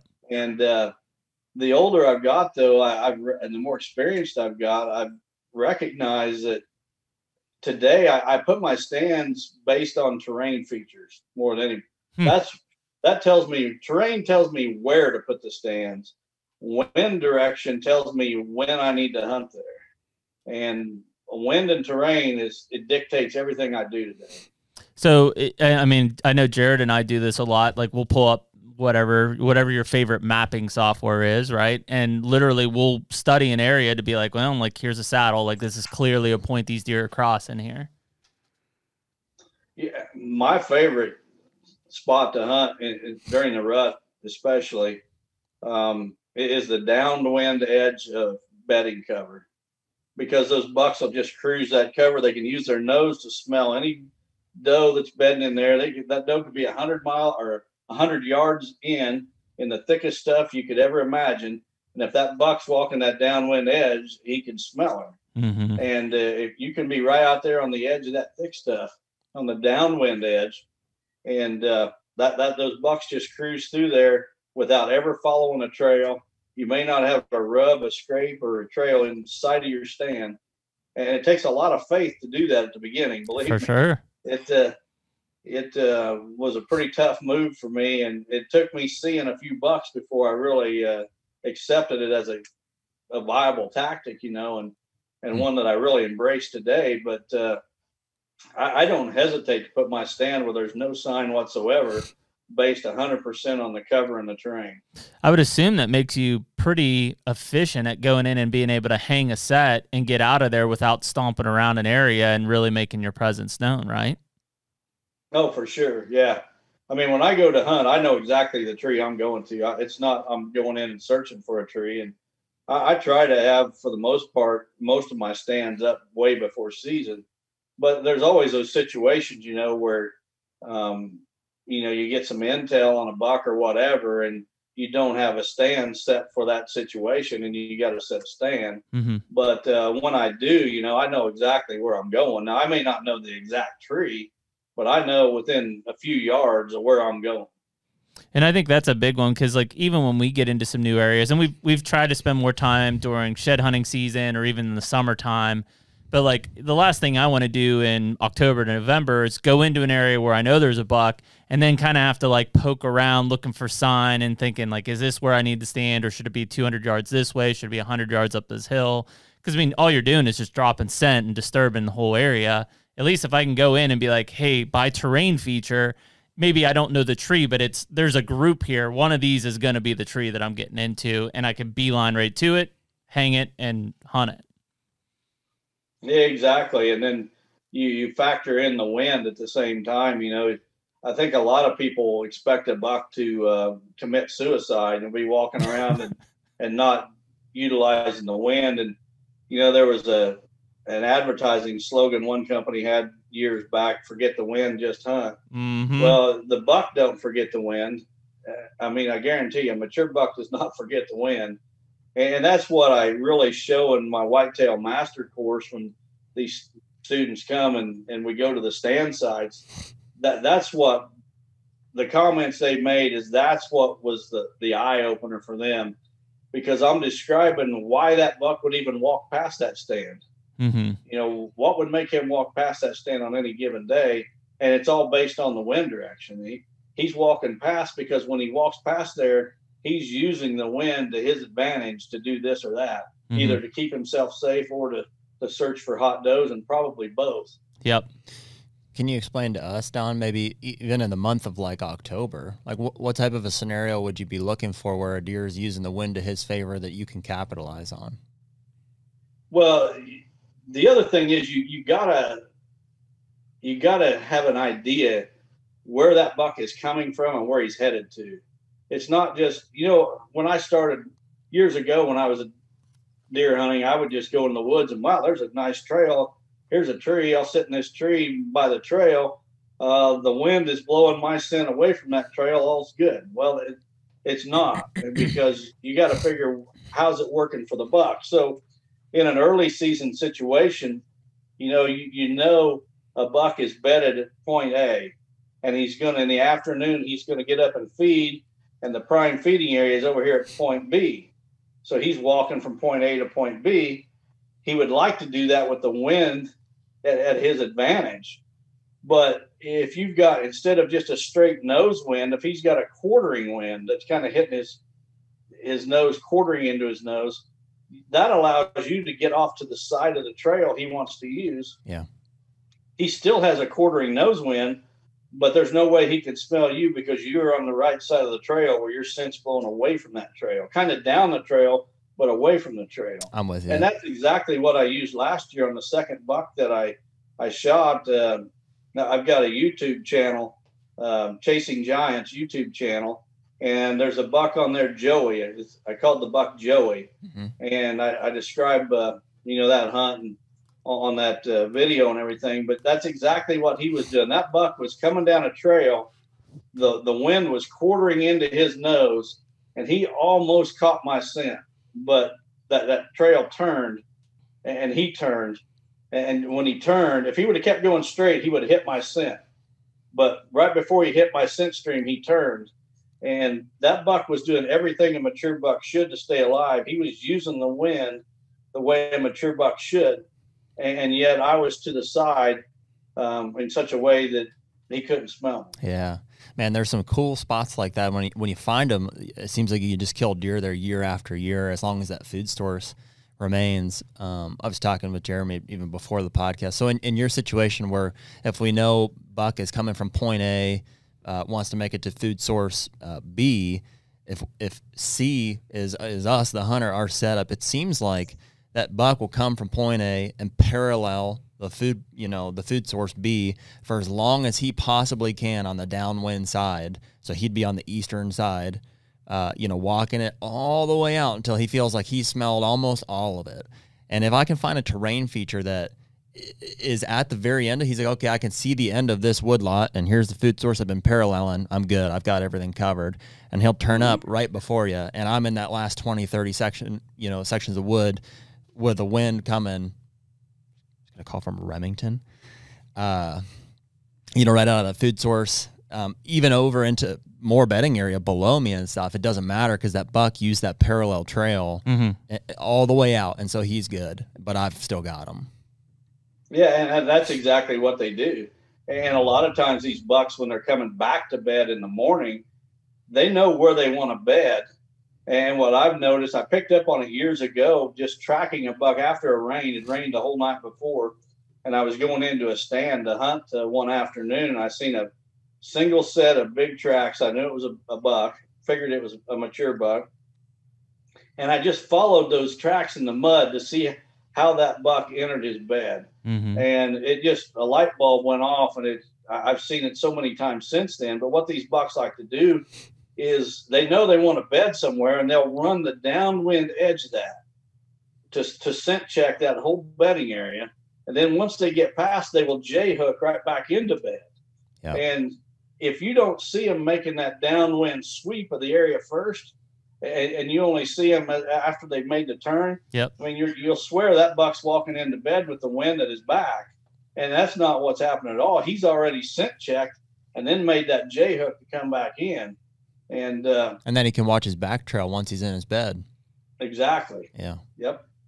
Yeah, I mean, I think when you start to look at, and again, evolution through the season, but if you think about that October timeframe, like I killed that buck behind Jared, was a 162-inch deer here in PA.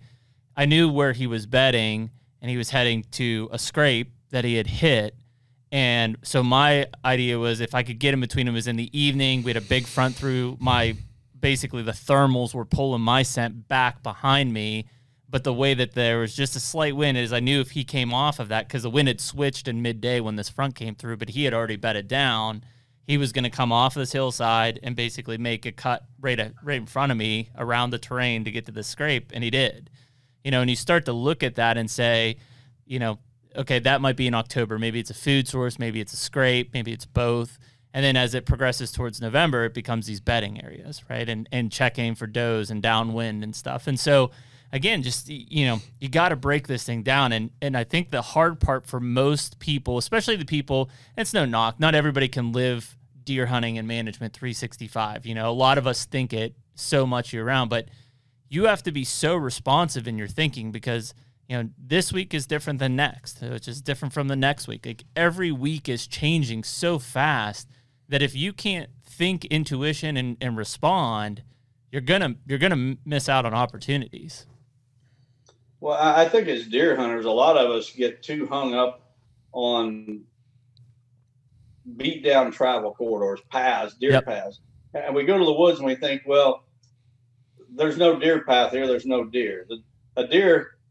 The only place a deer walks is on these trails. And if there's not a trail, the deer's not there. Well, that's not the case, especially with mature bucks. And these mature bucks will walk right through the woods where there's not a trail, there's not a rub, there's not anything. But they're doing it with a purpose. They're doing it with the wind at their advantage.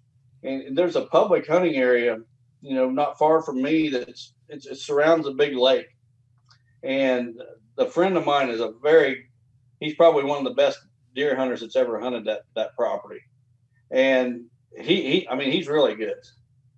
He's playing the wind, and he'll tell me that some of these bucks that he kills go to such an extreme to play the wind that he hears them coming splashing in the water because the wind is blowing out from the woods out across that lake. And those bucks want to get the wind to the umpteenth degree. So they will actually go out to the edge of the water so they can totally smell, all that woods. Wow. And that doesn't surprise me whatsoever based on some of the things I've seen. Is a mature buck. Sure, there's going to be examples where they weren't using the wind, but if you want to kill them consistently, you need to figure out how they're using the wind on the properties you hunt. Well, and I think that's it. It's one thing to be able to say, let me look at this stand. I think the deer are here.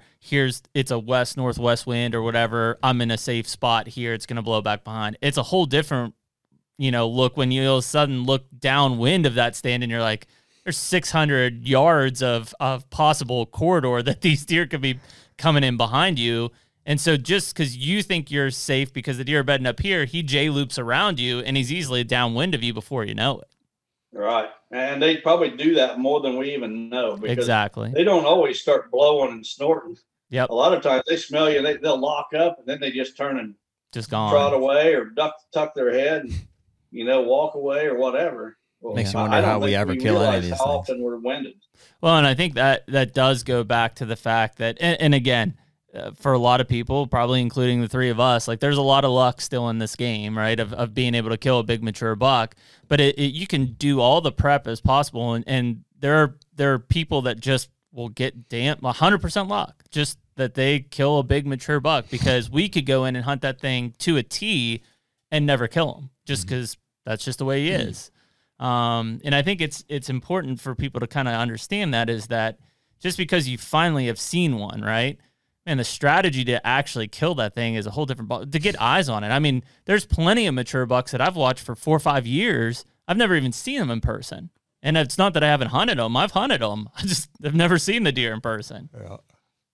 Well, I think that's pretty common. I mean, these bucks that I'm hunting, a lot of them, the Joey buck I just described, the morning I shot him was the first time I ever laid eyes on him. Mm-hmm. Now, I had his picture, for several years. Yep. But I'd never seen him.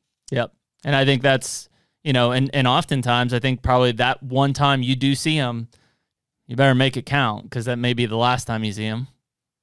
And I agree with your statement on luck. There's luck involved in every buck that's ever shot, including the ones I shoot. Mm-hmm. But what I found is the harder I work, the luckier I get.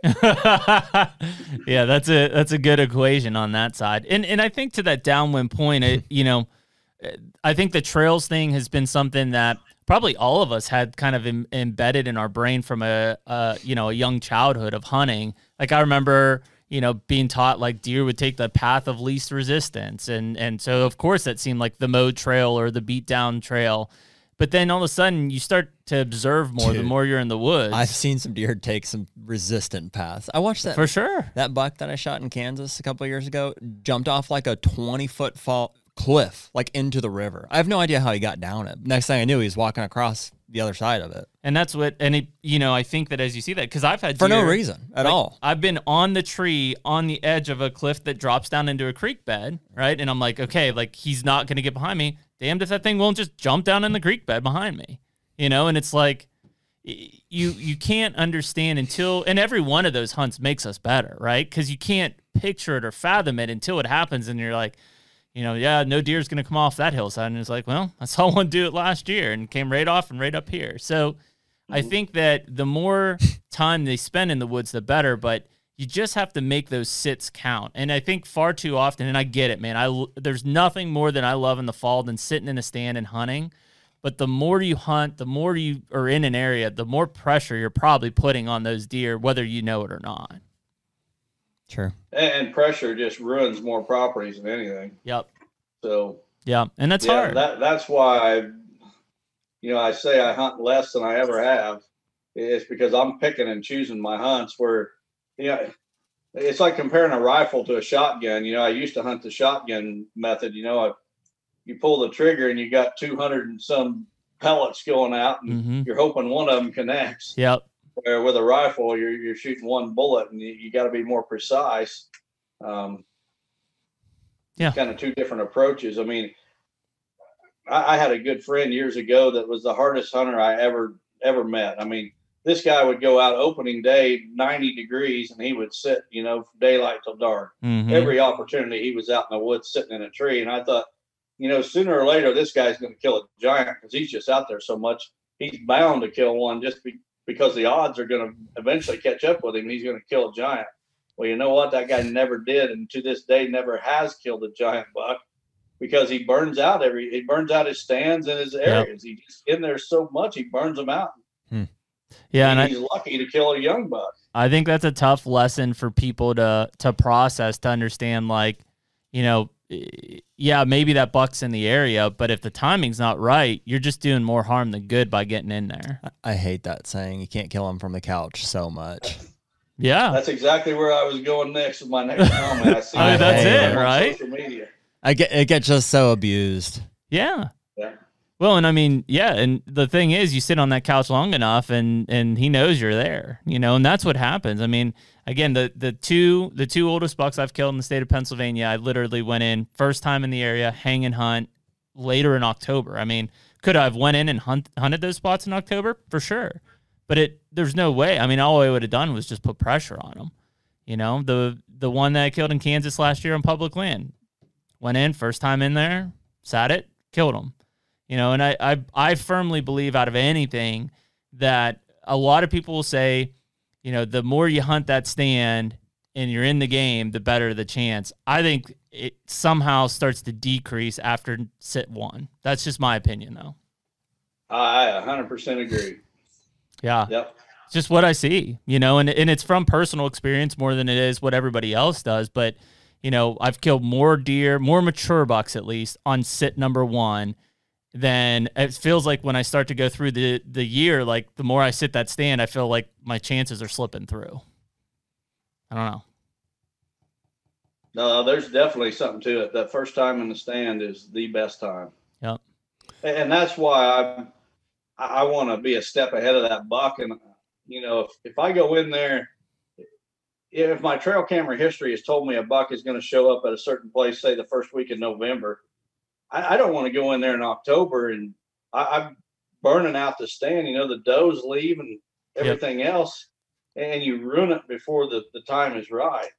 And that's what I used to do. I mean, I've burned out more properties than anybody you guys ever met. I mean, I just ruined them because I just bombarded them with human intrusion. And I finally caught on, and today I put so little pressure on a piece, and when I do go in and hunt, it's like you're almost hunting unpressured deer. Yep.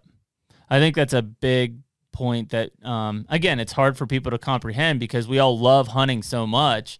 Like, we're literally telling you, don't hunt. He's really making me want to get rid of that Ohio lease. But that landowner's in there every single day, cutting stuff. I mean, we do have pictures of mature bucks, but yeah, and I think there is a difference, though, not a ton, but there is a difference between just vehicle pressure, people and in there, and hunting pressure. Agreed. And it's not to say, like, on the November 1st, if I go in to hunt a buck and, like, I don't see him that night, that, like, I feel like I'm done, like, that it's over. I do feel like I've decreased my chances, and that the next sit may not be as good. Yeah. So, I mean, I guess I say this with far less experience probably than both of you guys, certainly combined. But, like, when it gets to the rut, especially, like, second and third week of November, like, I've seen a lot of deer get killed after a spot's been way overhunted and totally messed up. And it just seems like at that point, it's for the same reason that I think, like, a good stand is way more important during the rut than a pattern on a specific deer. The same way I think you get away with just time on that stand. Eventually deer mess up and one will run by it. I guess that's what I was going to look at, Don. If we break down, like, let's say late October to start, right? If you're hunting a buck and you're like, okay, this late October day is when in the I'm month gonna of go out. October, I couldn't agree more with you guys. Yeah. For me, it seems like there's a tipping point, whatever it is, like that first, second, whatever, whenever they're for all day sits and just whenever you would start all day sitting at that point, like, I feel like, man, it's hard to overhunt a spot unless you literally are bumping a deer out of his bed or whatever you're doing wrong.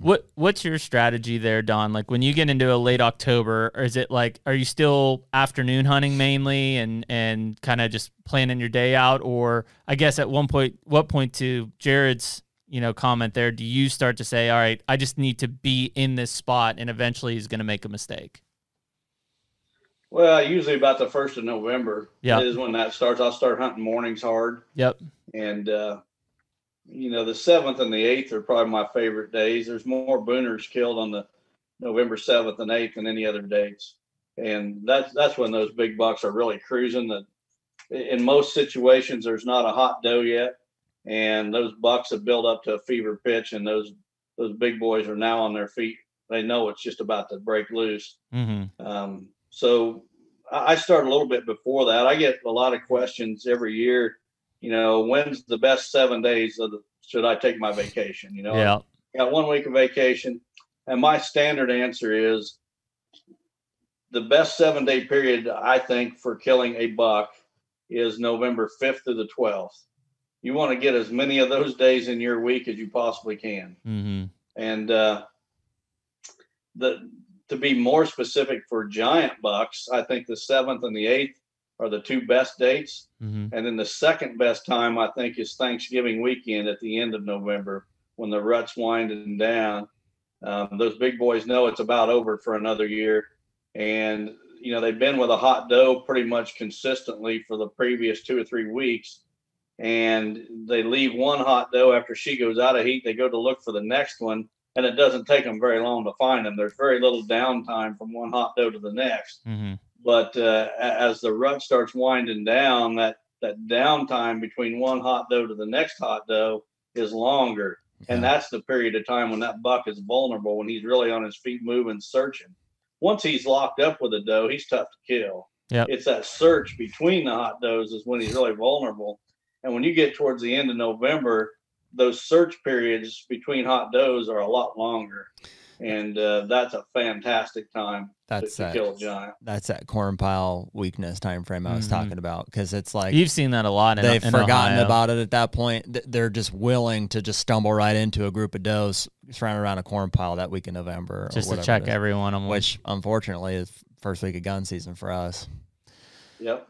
Yeah, I mean, I think that for whatever reason that there's that small window, and it's not huge, but it's that 23rd to 27th or 8th that just Jeremy and I have been you're talking still November? No, I'm talking October. Jeremy and I have been campaigning for the 25th of October would be like your 7th of November. Yeah. But it has to correlate with a weather event. It does. And it's more of just having them on their feet, usually hitting a scrape in conjunction if you've got a hot scrape that you've been seeing them on, even if it's at night. That tends to be where he is. But I've also seen the buck that I was hunting last year was the 23rd of October. I mean, he was all over a doe at that point. So very well, she had just come into estrus, like first doe in the area type of thing. I will also say, and maybe Don can put some pieces together for us here, after, and I've had some guys teach me the opposite of this growing up, so I thought it was interesting.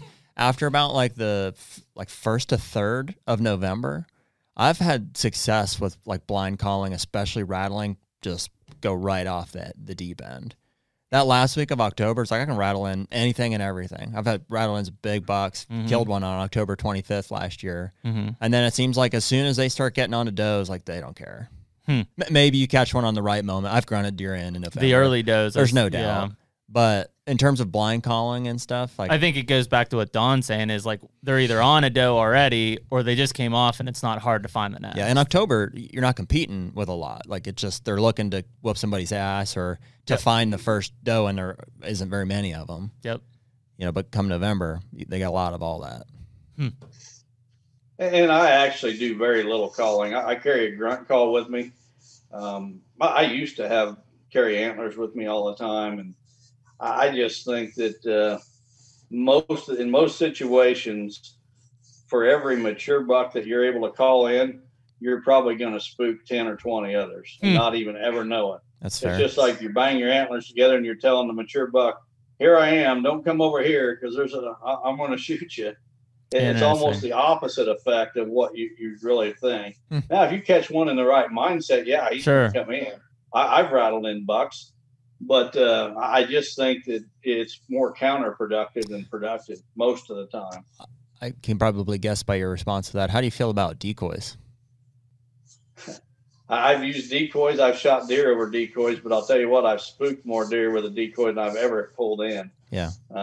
I just won't use them anymore. Yeah, they're risky. I think that's interesting. I mean, because trying to think back, I don't know. I bet I could count the number of mature bucks, big bucks that I've rattled in on one hand. That said, in terms of grunt and snort wheeze, that's helped me close the deal on several big mature bucks. Yeah. You know, I think once you're in that visual, range of that mature buck, letting out a good deep grunt or snort wheeze at him can be the difference to him committing or not. But from a rattle standpoint, whether seen or blind, I mean, I've rattled in a ton of bucks, don't get me wrong, but I would say most of them are probably 3 and younger, would be my guess. Well, I agree 100% on the grunt call being more effective than rattling. Mm-hmm. I've grunted in a lot of bucks, and I still carry a grunt call. And, if I see a buck that's out of range, I won't hesitate to pull the grunt call out and give it a shot. And I've had it work and pulled them in and shot them. Yep. So I would much rather try a grunt call than rattling antlers. So. What kind of grunt tip you got there? I've got more grunt tubes than you can count. Probably some they don't even make anymore.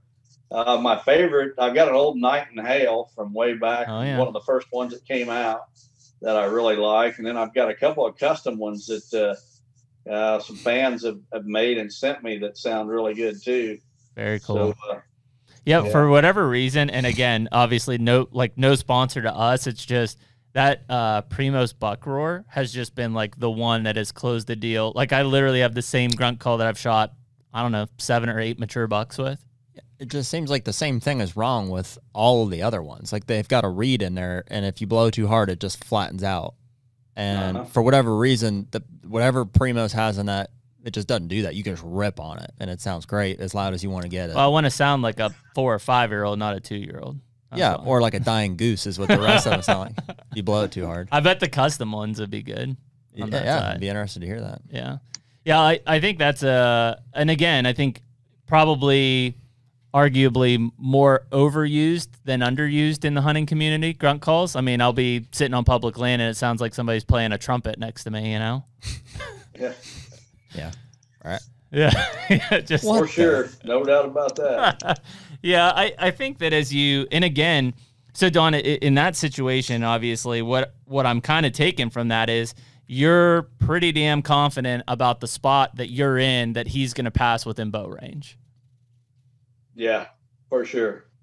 Damn. And you got to remember that I'm hunting a lot of farm country, small woodlots, drainage ditches or creeks with a few trees along the creek. And usually if I see a mature buck, he's either way across the field, way out of range, or even rifle range, or he's right in front of me. Mm-hmm. If he comes through the travel corridor where I'm hunting and I'm playing the wind, he's usually right in my lap. I usually don't have to call him in. I think that's a good I'm not hunting point. Like I don't know what part of, you said, southeast Ohio? Eastern Central. Yeah, eastern Ohio, southwest Pennsylvania. Yeah, so, that area is, big woods, hilly terrain. That's where a little I'm bit at, different than where I spend most of my time. Yeah, I'm at, it's like a transition area between, like, to our east, we've got, big timber, and it holds a lot of big bucks. I know guys that hunt that. We would be just out of it, even more on the like ag pasture side of it. So like my farm at one time was primarily a big, cattle ranch. And so it's maybe 40% timbered and 60% pastured at one time. And so now there's no cows on it now. And I'd say it's 40% ag, 40% TSI timber, 5 to 10% food plots, and a remaining 10% useless acreage, essentially, warm, cool season grasses and stuff. Uh-huh. Yeah, I think that's and it's tough to hunt. I think that's probably why I would say, not that I overuse it, but I utilize my grunt call a lot. Is I'm in a bigger block usually, so I may be in the game, but he could come out 150 yards from me or 100 yards from me, and so to get him into bow range, he's going to need a little coaxing. Mm-hmm. Well, and that's there's a good lesson here too for the listener, is that there's a lot of guys throwing out advice that kind of contradicts each other. And that doesn't mean that one guy's right and one guy's wrong. I think that, I'm sharing advice that's applicable to my experience in the terrain that I hunt in. That doesn't mean that some guy in a different terrain, different state, different type of property can apply everything that I'm saying. But you just kind of, you got to look a little deeper than the advice, and where's that advice coming from, and what's the person giving advice, what's his experience been, where he's hunting at, and see if you can apply it to your situation. Yeah, I think that's probably a big take-home point, is like, we're talking about situations, and everyone's a little bit different in terms of what we get into there, but there's some commonalities in terms of, doesn't matter what kind of terrain you're hunting or what state you're hunting. Well, you should just be skeptical of everything, like in life, first of all, but even deer hunting, whether it's observations that you have in the field or what people, talk about on podcasts or tell you directly, like you should heed it, look at who's talking about it, and then question it and test it out for yourself. And you'll learn along the way. That's what we're doing.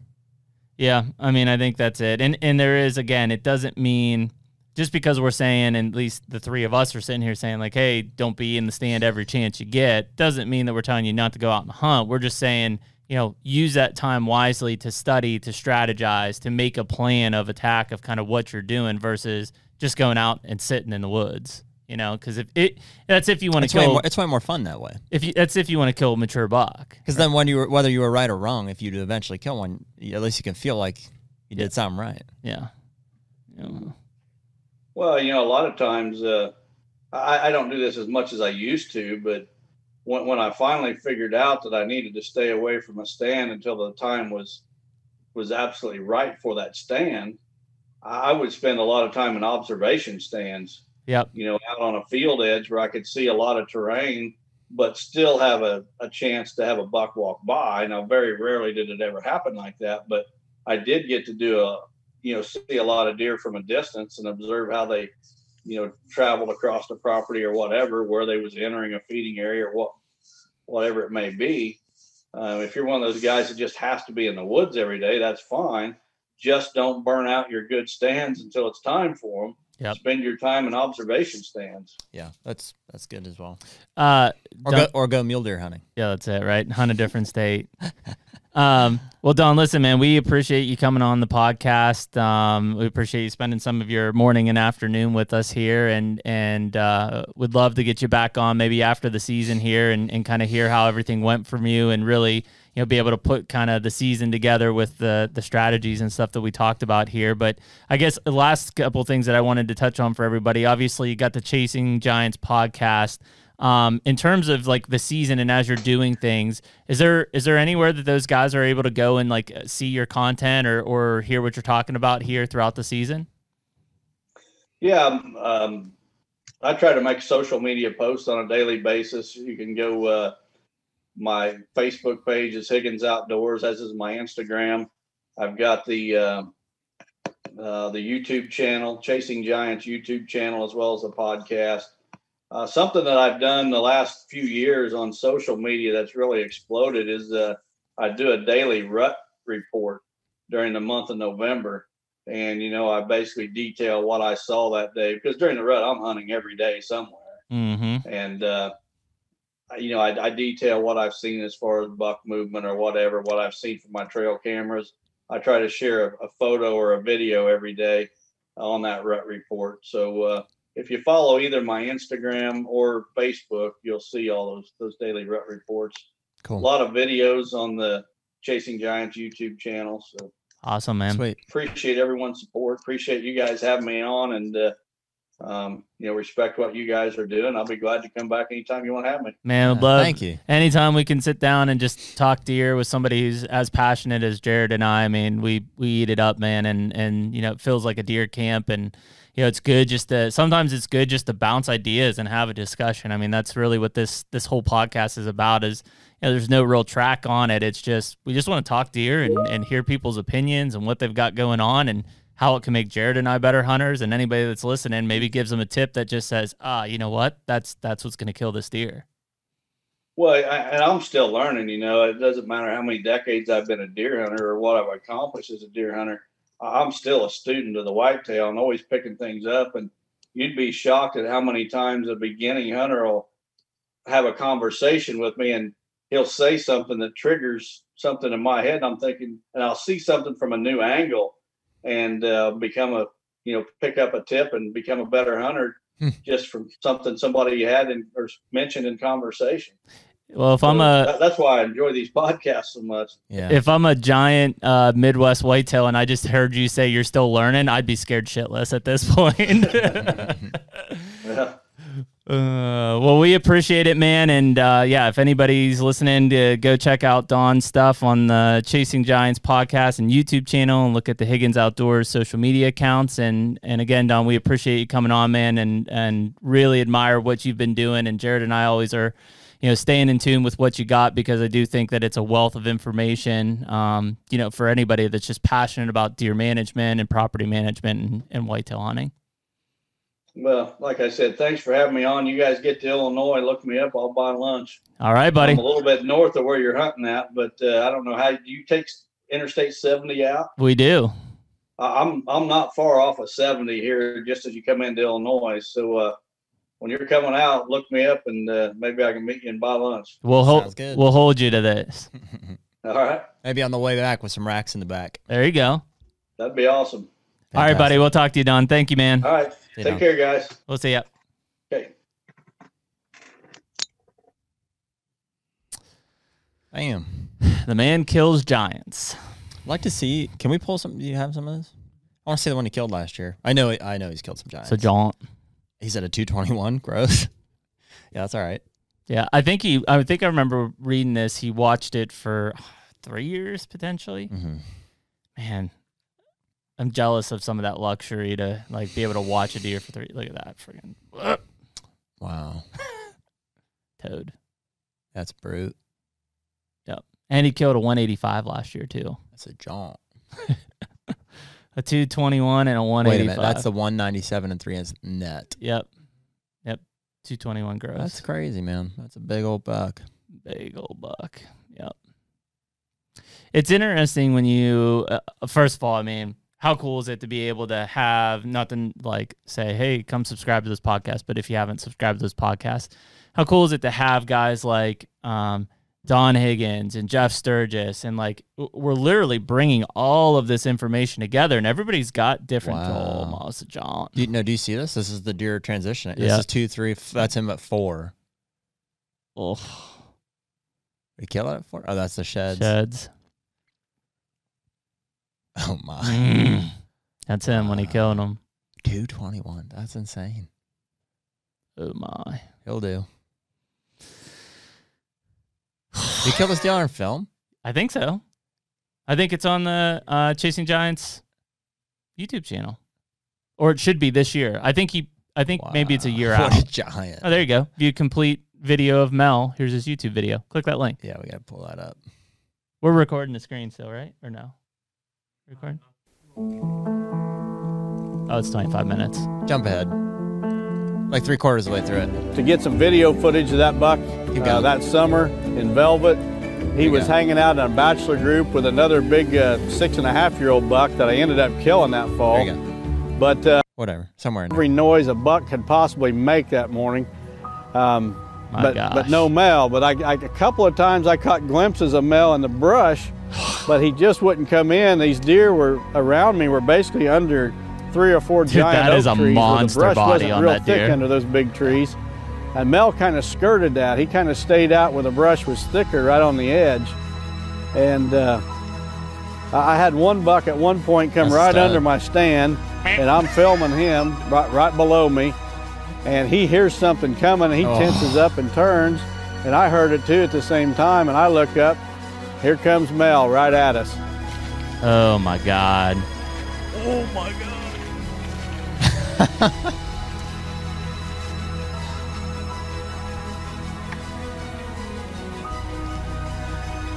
What an amazing animal.